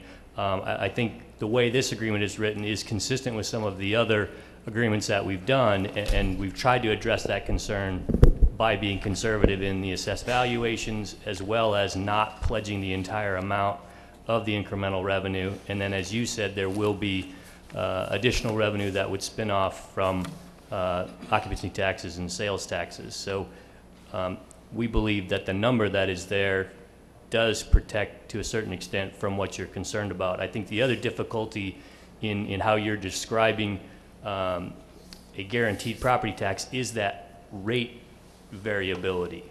You know, the valuation of what they build could be, you know, where we need it to be, but if subsequent councils, you know, significantly reduce the property tax, not that we're seeing that happen, that would back it down to a number that might be below the threshold over which nobody would have any control. I understand that, and that's a concern that I have. It really is. And I know the issue about, you know, not saying that you're trading property taxes for investments, but the fact is the way it's written in here, that's what you're doing, or that's what we're doing. And my concern again is that we ought to have absolute surety that the property revenue that comes from this investment at least meets a certain minimum. Now, whether it's based on the fact that the tax rate has gone down and the property valuation has gone up to meet it, that's immaterial to me. What's material is the fact that we assure ourselves, or we assure the public, or we assure anybody that looks at this document 3, 4, 5, 10 years from now, that they know we ought to be receiving, that property ought to at least be putting off $327,000. And we can do what we want with it. I mean, we say $327,000 is fine. We take the $327,000 and put it someplace else, because we aren't saying where this money is coming from. It's coming from the general fund. But at least we know the general fund gets $327,000 plus each year, so that if we're giving them this set amount of payment that we said that we're committing ourselves to do, we know we have some place to get it from. So I just let me tell you another reason I'm raising that question. It goes into a little history. But, you know, I was here when we did the American Tobacco parking piece, and I know what we went through in terms of trying to say, well, because we're going to build the decks, we're going to get a certain amount of value out of the American Tobacco Company project, and therefore we're going to pay off the debts. I bet you right now, if somebody went back and looked at that agreement, they wouldn't know what you're getting. they would know what we're getting. And I think we're smart enough with our legal staff to do that, but I just want a fixed number in here that this generates. And we put the money where we want to put it. And we find the $327,000 from someplace else. We're not saying that's where we're going to get it from. We're just saying we just want to make sure it gets there. So I'd like you to give that some serious consideration, because I'm not going to be here 2, 3, 4, 5 years from now. Somebody's going to be here paying this debt, and they ought to know why they're paying it and what's the basis for it. And the basis is that we've got an investment that's contributing to the general fund of at least $327,000+. We might not use that $327,000. We might use the $327,000 from American Tobacco. Use it from all these property taxes that come in to pay it off. But at least we know it's bringing that amount in here. I know our attorney has something to say why we can't do it. Fred Lamar with the City Attorney's Office.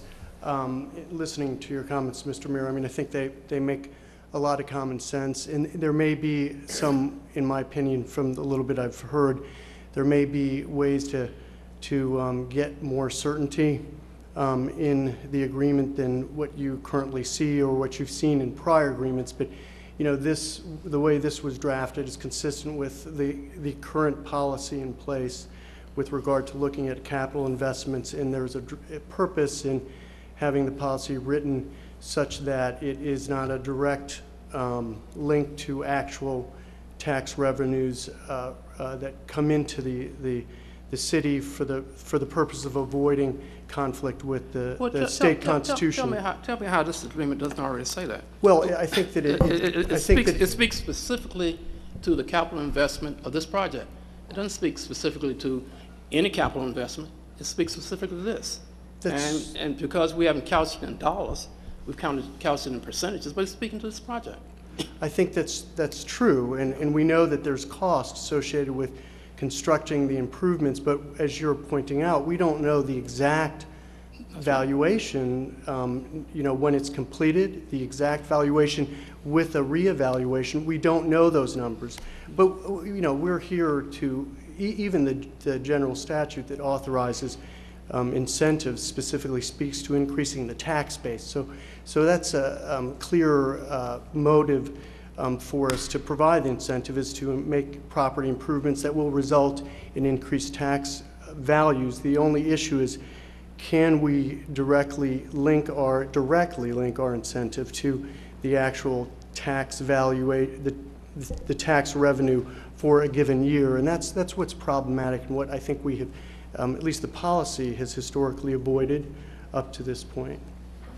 Well, again, I'd like you to come back and tell me why we can't do it, because I'm not comfortable with that. I'm personally not comfortable with that when you speak specifically to this project in terms of capital investment. Mm-hmm. I mean, you're not speaking to other projects, you're speaking specifically to this project. You want to have at least this amount of capital investment. And I'm just saying, fine, couch it in terms of dollars of investment.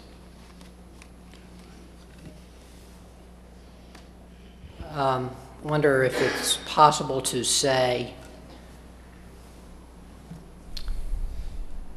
insofar as the tax revenue realized on an annual basis is less than $327,000, the owner of the property will make a payment that provides the difference between that tax revenue and $327,000. I wouldn't recommend that. I wouldn't. Councilman Shule, I mean, that would be a direct, I mean, that would almost be a direct correlation to a rebate, which is specifically disallowed by statute, I think. I'm not trying to get a rebate. I'm not trying to get, I'm just trying to assure that the projections that we've all depended on, that this increased property value is going to net at least $327,000. That's all we're saying. Well, would I, if I could recommend, I know this, the council has been considering, or will be considering revisions to the policy, particularly in light of its its discussions with the county at some later date. I know there's an item on tonight, but this type of issue, in my opinion, is better addressed if it is reflected in the policy, because again, this agreement was drafted consistent with the current policy, which is what has been used for, up to this point, most all of the incentive agreements that have come before you, including American Tobacco. My preference would be to address it in a full manner as part of a policy and have it adopted into the policy if we can find a consensus as to how to more directly assure the city council and the city of the type of revenue or income that you're looking for. That would be my recommendation to the council. There have been a lot of questions on the new economic development policy that have already been asked by one of the council people. I have a couple of questions myself, but it doesn't relate specifically to this point that I'm making. And I guess I love the project. I think it's a great project, but I'm not going to be here 15 years from now, 10 years from now, sitting at this desk when the city has to fork over the payments they've got to make. And I just think it's a clear understanding of why we're making it and what the basis is. And if for whatever reason the property tax yield comes less than $327,000, then people ought to know that that isn't projecting. Because I was interested, you didn't put that exhibit in this document, which showed the cash flow. Exhibit D. In the presentation? Yeah. No, I mean in the agreement. In the agreement, you have, and I'm probably taking too much time on this. You have an Exhibit D in one of your memos, right, which is the cash flow exhibit. Okay, cash flow exhibit. I thought it would have been on your iPad. I mean, no, it's in the memos, but it's not a part of the agreement. It's not an attachment to the agreement. It's not attachment to the agreement. And I don't know why, but. Well, I mean, we can make it an exhibit to the agreement. I mean, it was listed as one of the elements for your review, so we can label it an exhibit to the agreement. Well, it wasn't, but you had A, B, C, and you didn't have Exhibit D, which shows the cash flow analysis for this project, which specifically says that you project the property tax to be $327,000, and you expect incentive payment to be $264,000, and you put in the sales tax and occupancy tax and all that. But it's not a part of the agreement. Is it?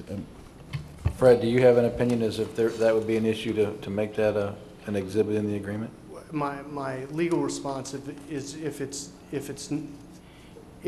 not going to be referenced, or if it's not going to be part of the agreement, why is it in there? I guess I don't recommend putting attachments or exhibits, making them part of an agreement unless you're doing something with them. And so I'd ask that question. Well, let me tell you what it's doing for me. It's answering the question, how much do we expect this development to net us, and what do we expect it to pay out? And like I say, you've been very specific in terms of what we've got to pay out in the agreement, but you've been less than specific in terms of what we expect the property tax revenue to be in the agreement. So that's the issue I have. If it's for illustrative purposes to how we came up with the incentive amount, that would be one thing. But if it were to be linked to, that if the revenues did not match what is shown in the cash flow analysis, that something else would happen, I would question that issue. Well, I've made my point, and I've heard what you had to say, and you're the attorney, I'm not. I still have serious disagreement with it, because it's no question that everything is tied to the fact that we expect this investment to throw off a certain amount of revenue, property taxes, sales taxes, and hotel tax. And I'm not focusing on that, I'm focusing on the property tax, which is a certainty. And we very specifically said we're going to give these guys a flat stream of payments for 15 years. And I just think it ought to be saying that we expect this property to at least give the general fund, because that's where the money goes. Well, it's not like the money's earmarked for this. It goes into the general fund. And we take out of the general fund the $267,000. It could be coming from all of our taxes. It could come from all our taxes to pay it off. All right, I'm through with it. I'm gonna vote against it, but I'm through with it. Go ahead. All right, recognize Councilman Moffitt. Mr. Boyd, just so that I can refresh myself on this, you said that in that Exhibit D, which is the cash flow analysis, that the property tax revenue that's in there, can you tell me again the calculation that was used to derive that number? That's based on an estimated assessed value of $60.9 million net of the existing $42,500 of property tax from the existing structures and land values that's currently there. So it's incremental tax revenue based on a $60.9 million assessed valuation that was provided by the county tax assessor when she evaluated the plans for the project. I think she has historically been quite conservative in her estimates. So let me be sure that I understand. So it's 100% of the property tax that would be derived at today's property tax rate times at $60.9 million? Correct. Okay. So it's net of the subtract from that the existing tax revenue that flows from the project today. Yes. Okay. So when you talked about I heard you say something about 80%. That's the 80. That's the not the. So the tax revenue calculation that results in $327,408 as the mayor's reference is from that calculation. The incentive amount of roughly $265,000 is 80% of that number, 80.9% of that number. That's irrelevant. I'm just answering his question. But that's really it's irrelevant. You're just taking the percentage of money we're going to give back to them from what we get. That's irrelevant as far as I'm concerned. What's more important is the fact that you said what we expect the revenue to be from the evaluation of this property. And I'm just saying that you can say that in terms of dollars, and I'm saying we're going to put it in the general fund. And you don't say where we're paying the money from. You aren't saying where we're getting the stream of money. It's not like you were saying we're going to take $327,000 and put it in the general fund, and we're going to earmark $267,000 of that to go back to pay off this $3 million debt we loaned them. We aren't saying that. That's correct. Okay, and I'm not saying it either. I'm just saying we ought to say, here's the dollar stream we expect at least to come back from this development. I've wasted enough time, and I cut in you, Don, and I apologize for that. That's okay. It's not a problem. The minimum required capital investment is $65 million. Why did you use $60.9 million? We used the assessed valuation that came from the tax assessor's office. It's two different definitions. Kevin's using a definition based on the developer's projections on what the project will cost and what qualifies as a capital investment per our definition. We're using a number that we believe more accurately reflected the tax revenue that we would expect to get. Yes, I think I understand. The tax administrator said, we think the appraised value will be $60.9 million. And they have some schedules that are provided by the state that they follow, and so we rely on what the taxes will actually be calculated from. Thank you. Mr. Lamar, just to be clear, so that I'm clear, that if we did anything that looked like we said, well, gosh, if property taxes don't reach a certain level, and if the project developer here was to say, I'm happy to make a donation to anything between this number and the actual property taxes, that would put us afoul of state law. Is that correct? Don't let me put words in your mouth. I think there would be a significant risk of that. Yes. And what would be would it be the developer or future owner then suing and saying they don't have that obligation, or what's the risk? Taxpayer any taxpayer could file suit for, violation of the North Carolina Constitution. So just about anybody could bring suit. And if they were to prevail, what would happen? I'm just trying to figure out what the risk is here. So. Well, the agreement would be found to be void. Would be one risk. They may be able. There are other liabilities. I don't know how detailed you want to get into it in open session. Oh, okay, that's fine. Thank you. Okay. So, when one possibility is not is to say, well, let's figure out a way to make this work better to satisfy the concerns raised. Is there a way to make it? I mean, if we were to take more time, and I'm not suggesting that we would there be any place to go to make it work to address the concerns raised? I would say there may be, but I think that to be able to come up with that right now, again, as I just in discussions with the mayor, this is consistent with the current policy, which you all have approved, and maybe that policy and that whole assessment of how we look at capital investment, what that means, and is there a way to look more directly at anticipated revenues? It's worthwhile doing that. I don't have a recommendation for you right now for this agreement, to tell you the truth. Thank you. I have a question for Mr. Hill.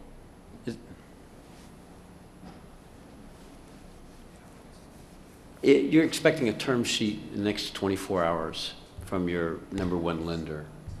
Can you talk a little bit about how the time frame for the approvals that you need in terms of this deal with the city, the public-private partnership here, the timing of that, just the impacts of timing and the importance of when do you need approvals and so forth?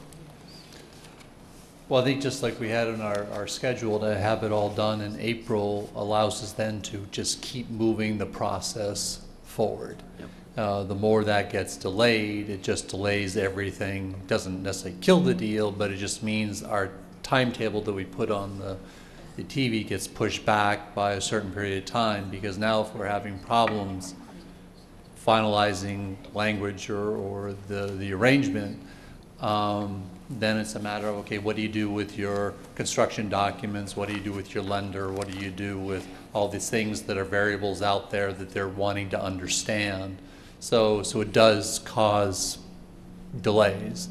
And so, we're, hopeful that we'll get this all worked out in April. We can just keep moving the ball forward, because we really want to be, breaking ground this fall.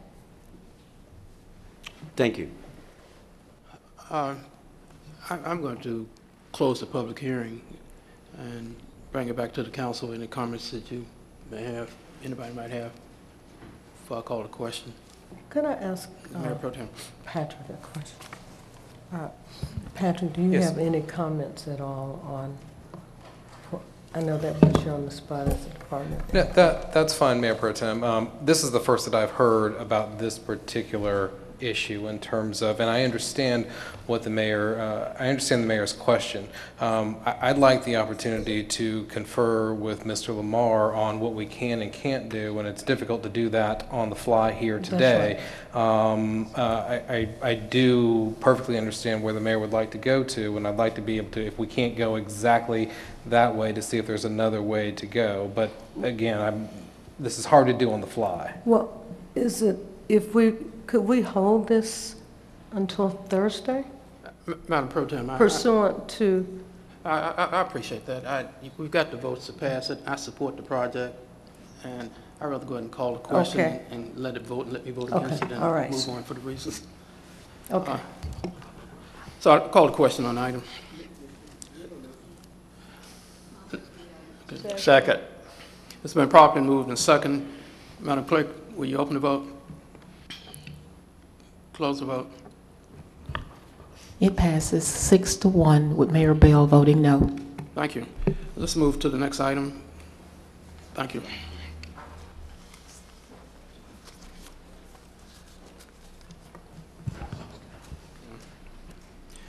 Proposed revisions to economic development policy. Reginald Jones with the Office of Economic and Workforce Development. Mr. Mayor, Madam Mayor Pro Tem, members of council, city administration, citizens of Durham. This item proposes changes in the resolution establishing an economic development, financial assistance, and incentive policy for job creation and capital investment that was approved by City Council in April of 2011. The Office of Economic and Workforce Development has conducted a review of the city's current policy and recommends changes and edits to the policy to modify certain existing programs and to provide greater clarity and consistency among all programs relating to economic development, incentives, and financial assistance. Staff recommends that City Council hold a public hearing on the proposed revised resolution, adopt the revised resolution establishing an economic development, financial assistance, and incentive policy for job creation and capital investment, include 9th Street commercial corridor and incentive grant programs, designate 9th Street as a targeted area beyond the CDA, create a new private capital investment minimum for building improvement grants in the CDA targeted areas outside of downtown at $50,000, expand the definition of the retail professional and services grant by adding exterior improvements to it, merge the sign and facade grant programs into the retail and professional services grant program. The funding for RPSGs would increase from $15,000 to the new maximum of $20,000. The funds for signage would remain capped at $2,500.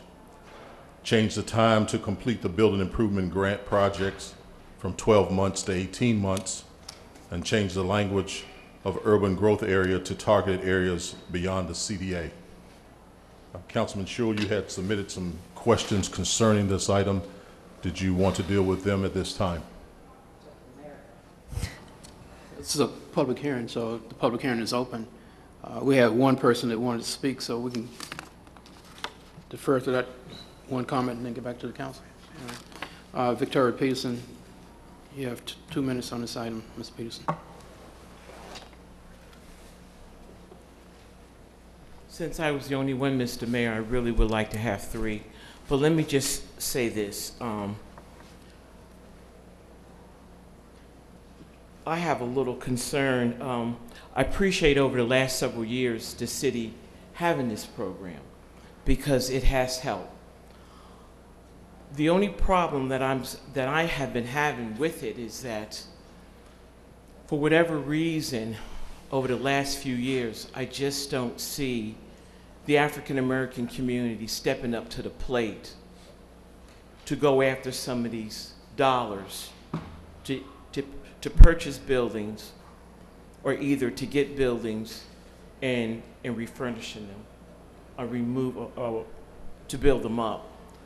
The only, and I don't want to say anything wrong, so I would like to ask this question. I would like to know how many buildings are downtown that are now owned by African Americans. Not that they're just leasing space, but they actually own the buildings. Because right now, I only know of one. And over the last several years, and because I remember going to the Committee on the Affairs of Black People, sharing with them that there was going to be a problem if we did not start buying some of these buildings that were going for very low dollars. And now if you look downtown Durham, you're not going to find that many African American owned buildings down here. I would like, and I only have a few minutes, I would really still like to tweak this economic program here, because there's an area that we really do not talk about in Durham, and that's globalism. We have, and I'm jumping sort of far ahead because I only have a few minutes, but I do want to mention this real quick. We are partners with various sister cities around the world, but not one of those sister cities is an African American country. And we do have African American countries around the world. And I would like to see, and for instance, one, if you don't know, is the continent of Africa. Yes. There are countries on that continent that we can partner with. Kenya, South Africa, where we have those folks that actually live here in the country. But anyway, Mr. Mayor, I would like for us to sort of expand our economic development program here. Thank you, Ms. Peterson. You've heard of Tanzania. That's one of our sister cities. Arusha, Tanzania. That's a country. Arusha is a city in Tanzania. No, they've been there quite a while. In fact, I visited them about 3 or 4 years ago. Thank you. Where's Councilman Shue? Do you want staff person to answer you? Yes, thank you.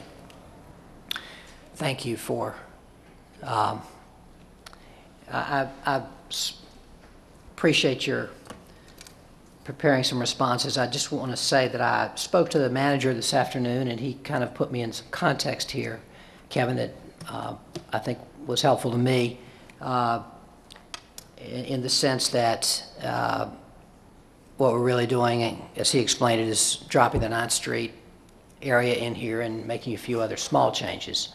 And understand that. So rather than asking the questions, what I think I'd like to do is put out some concerns that I've written down here for our future plans, and then maybe you could comment on those if you wanted to. If not, you could save them for when you are working on it. But let me just tell you what some of my concerns were. We heard Shelley earlier talk about the hotel incentivizing hotels. I thought we had reached our target, and when we listed targeted industries, I'd be interested in some discussion of that and what that means. How many and why. I'd always thought the target was 700, and I noticed she said 1,200, and so at some point when you all are developing that policy, that's something I'm interested in. And then on page 3 of this agreement, why is the maximum incentive 16%? And my question really here is, do we really want to continue to be that high? And I know we're working on a combined economic development plan, and maybe we ought to have a single figure, which city and county public investment together equals a certain percentage. But I worry that, let me put it this way. Don't we want to begin to create different lower expectations in developers who review this policy? That is, if we're going to be weaning people off the idea that every time they come to Durham, they can ask for a certain incentive and get it. If they see a maximum number, I think that it's quite likely that they might seek to hit that maximum. And so I just want to express that concern, that when we think about the new plan, we think about what should the maximum really be, and can it be lower than this? Also on page 3, we talk about the fact that the 16% maximum incentive can be exceeded to the extent required to offset increases in rates for parking spaces that are leased. I just want to say that this strikes me as counterproductive in terms of our desire to make parking more market-based, market rate-based, which I think is great that the city is moving in that direction, and I really appreciate the efforts that our transportation department and others have put in that realm. But I just want to flag that as what seems to me to be counter to that. And then finally, I'm going to skip a few of the smaller points, but I've noticed this several times. Actually, I take it back, not quite finally. Now that the UGA no longer exists, and in light of the new annexation laws, I can't understand why would we want to be incentivizing capital investment outside the city limits when we're not going to collect any taxes on that real estate. I can certainly see why we might want to incentivize jobs outside the city limits, but not capital investment, especially in light of the new annexation laws, which makes it impossible for us to annex without a whole different level of consent than was previously required. So I just want to flag that as another concern. And then at page 9 at the top, the tax increment revenue must exceed the city incentive. That's good.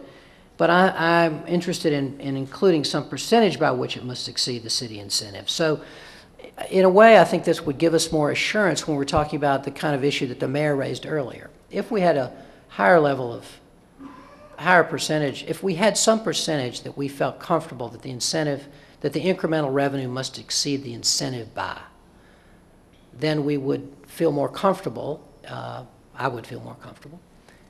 If things didn't go quite as well as hoped, we would have some room in there. We would still have some room in there. And then on the bonus criteria, we currently have a bonus for provised rental apartments. And given the rash of apartments springing up downtown, I wonder if it makes any sense to use that as a bonus criteria.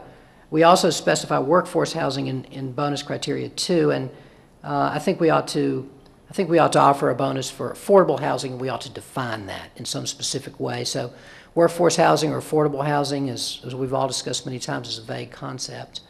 And I think if we could apply some specificity, you know, how about setting the standard of 60% of the area median income or something?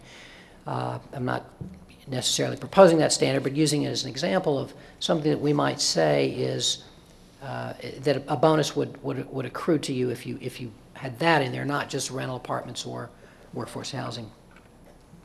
So anyway, I'm finished. I'm really, you know, any of that you would like to respond to would be fine, but I am comfortable with the explanation that the manager gave me in terms of the fact that we're going to get this policy back and when the city and the county have, for a big review, once the city and county have negotiated something through your good offices. But I did want to at least flag those things because I think that those are all things that if we were adopting this policy today as a big long-term policy rather than just a small change for the 9th Street, I would definitely not be voting for it because I would not be comfortable with all these criteria. So, excuse my overlong speech, but I did want to make those points. Councilman Schul, we appreciate the thorough review. I think for the sake of time, it probably would be better for us to give more answers when we bring back the policy as we've done in the past. We've gone through it section by section and talked about the changes. I think a lot of what you see in there was developed based upon a different time. It was based upon a different situation, and not just downtown, but the community development area around downtown and urban growth areas and so forth. But we'll take your recommendations under strong consideration, and we'll bring back a policy that we hope will address a lot of the city and county concerns. Thank you. Thank you, Mr. Mayor. Thank you. I'm going to ask if you would look at that definition F that Steve just recommended, just pointed out, tax increment revenue based on current rate exceeds city incentive. I'd like you to look at that relative to the conversation we just had earlier. The other part of your proposal that I had some thoughts about on jobs, what isn't clear to me is, are we speaking about jobs for Durham City residents? Because that doesn't come through in the proposal. And somehow I would like us to tie the jobs that are created, this is item 4, which speaks about standards for jobs. Why can't we tie the jobs that are created be for residents of Durham? I mean, you can get a company comes in here and has 100 new jobs, and 90 of them can be for residents outside of Durham. So why can't we tie it to the fact that those jobs are for persons who are residents of Durham? Now, they might move here once the job is established, but if they're living in Durham, it gets counted. If they aren't living in Durham, I don't see why we should count that. Would you like that answer now or defer? Oh, you can, if you can answer it now, fine. But I've carried you too late anyway. I thought we'd be out here by soon. So since we're going to adopt it, you can answer it later. But I just would like to see a rationale for why we can say that those jobs that are created are for Durham residents, and when we track them, they're in those jobs. They're still Durham residents. I don't want us creating. I don't want us giving incentives for companies that create jobs that don't go to Durham residents. I guess that's the net of what I'm saying. All right. Any other comments? This is a public hearing, so I'd like to ask anybody in the public who wants to speak, other than those that have spoken. Let the record reflect no one else to speak. I'll close the public hearing. And I guess I would entertain a motion that we continue this report until we get the answers that have been raised by the council. I'm not saying adopt it now. You want us to adopt it now? The recommendation is to adopt so that we can employ. Well, see, the problem I have with adopting again is this job space. And I just got caught up on this other one before, and the reason you didn't want to do it because it wasn't in the policy. So, I mean, if it's a rationale for making it specific to Durham residents, and you want to make it now, fine, but if you got to go think about it. Mr. Mayor, if the council would prefer to defer, the impact is that we just won't be able to implement any of the incentive program or the improvement programs for the 9th Street area merchants. Right. I guess the question is, how soon can you come back with an It will answer? be probably after the summer break is my guess before we come back with. Why not work session? Well, if we come back, I guess Mayor Bell, their original intent was to bring this policy forward when the city and county had jointly developed an economic development strategic plan. It was the desire of council articulated at the February 6th work session that we should bring back an amendment that would enable us to administer economic development grant programs in the 9th Street Design District. And so this policy amendment had that specific purpose. We knew that we were going to go back and look at the other sections in their totality when we developed a joint economic development strategic plan. That work is ongoing, and we intend to bring a draft, at least a draft plan to you later in the spring or early summer. But the purpose of this amendment was so that we could do 9th Street economic development improvement in conjunction with the private development that's going on the west side of the street. And so that was the purpose of this amendment.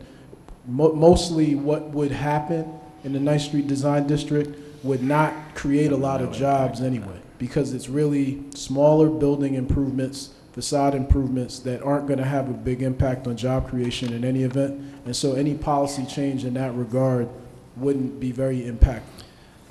Okay, so you're telling me you need it to do what you want to do on 9th Street. In order to do 9th Street, the jobs portion isn't going to be seriously impacted. That's correct. No. All right, well, and I don't think we have any other incentives in the queue that I can think of, Kevin, that are job oriented in the next month or so. No, not in the next month, no. all right. Yes, if you don't mind. Mr. Mayor, I'd move approval. Second. It's been properly moved and second. Any further discussion? Hearing none, call the question. Madam Clerk, will you open the vote? It passes 7-0. Thank you. We'll go back to the pool item 7 on the consent agenda. Ms. Peterson.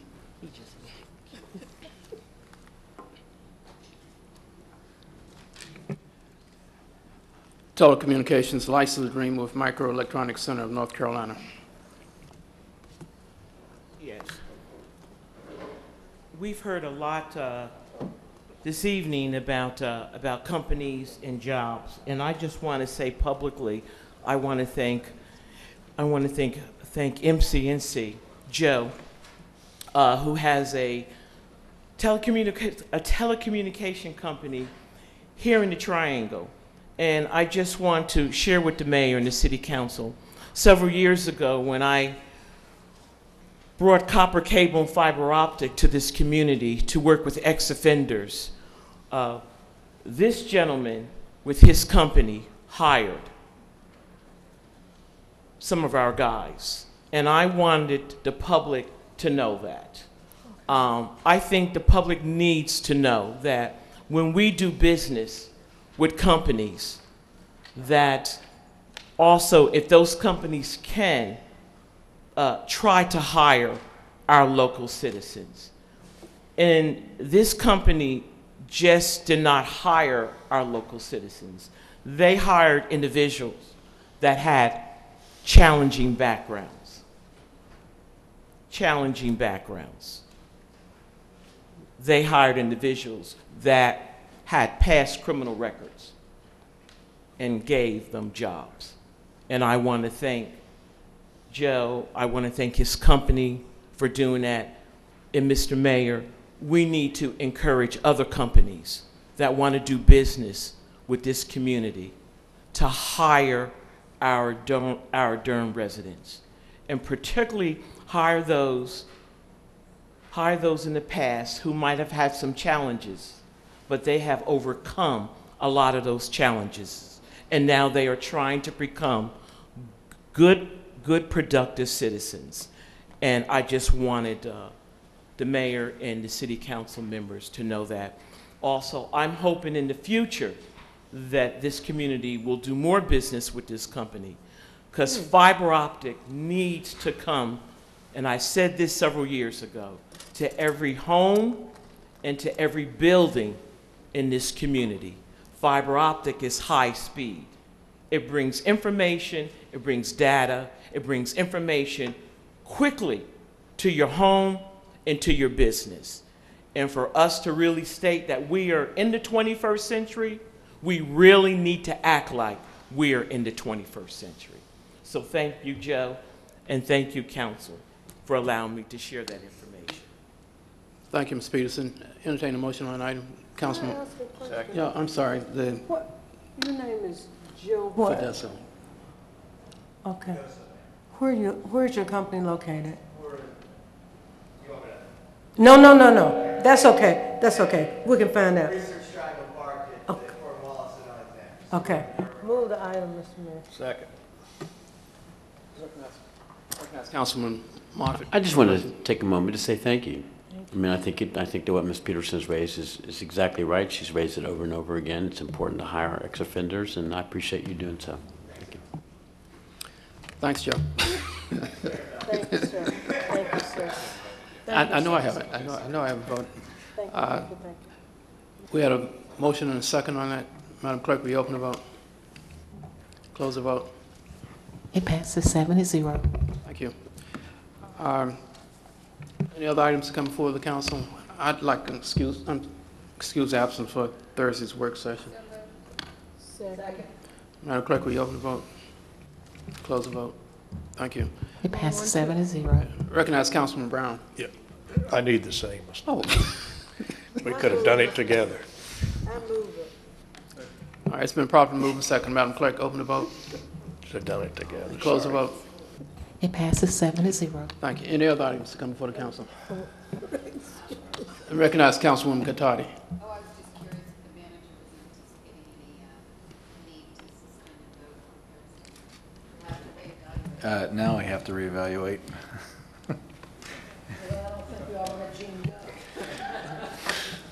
Are you going? You're not I'm going going out to a of the family country? reunion in Eastern Maryland. Family comes first. All right, no further items. The meeting's adjourned at 9:23 p.m. and I apologize for the long discourse I had, but I had to ask the questions. You're the mayor. You can do what you want to do. You're the mayor. Thank you. My pleasure.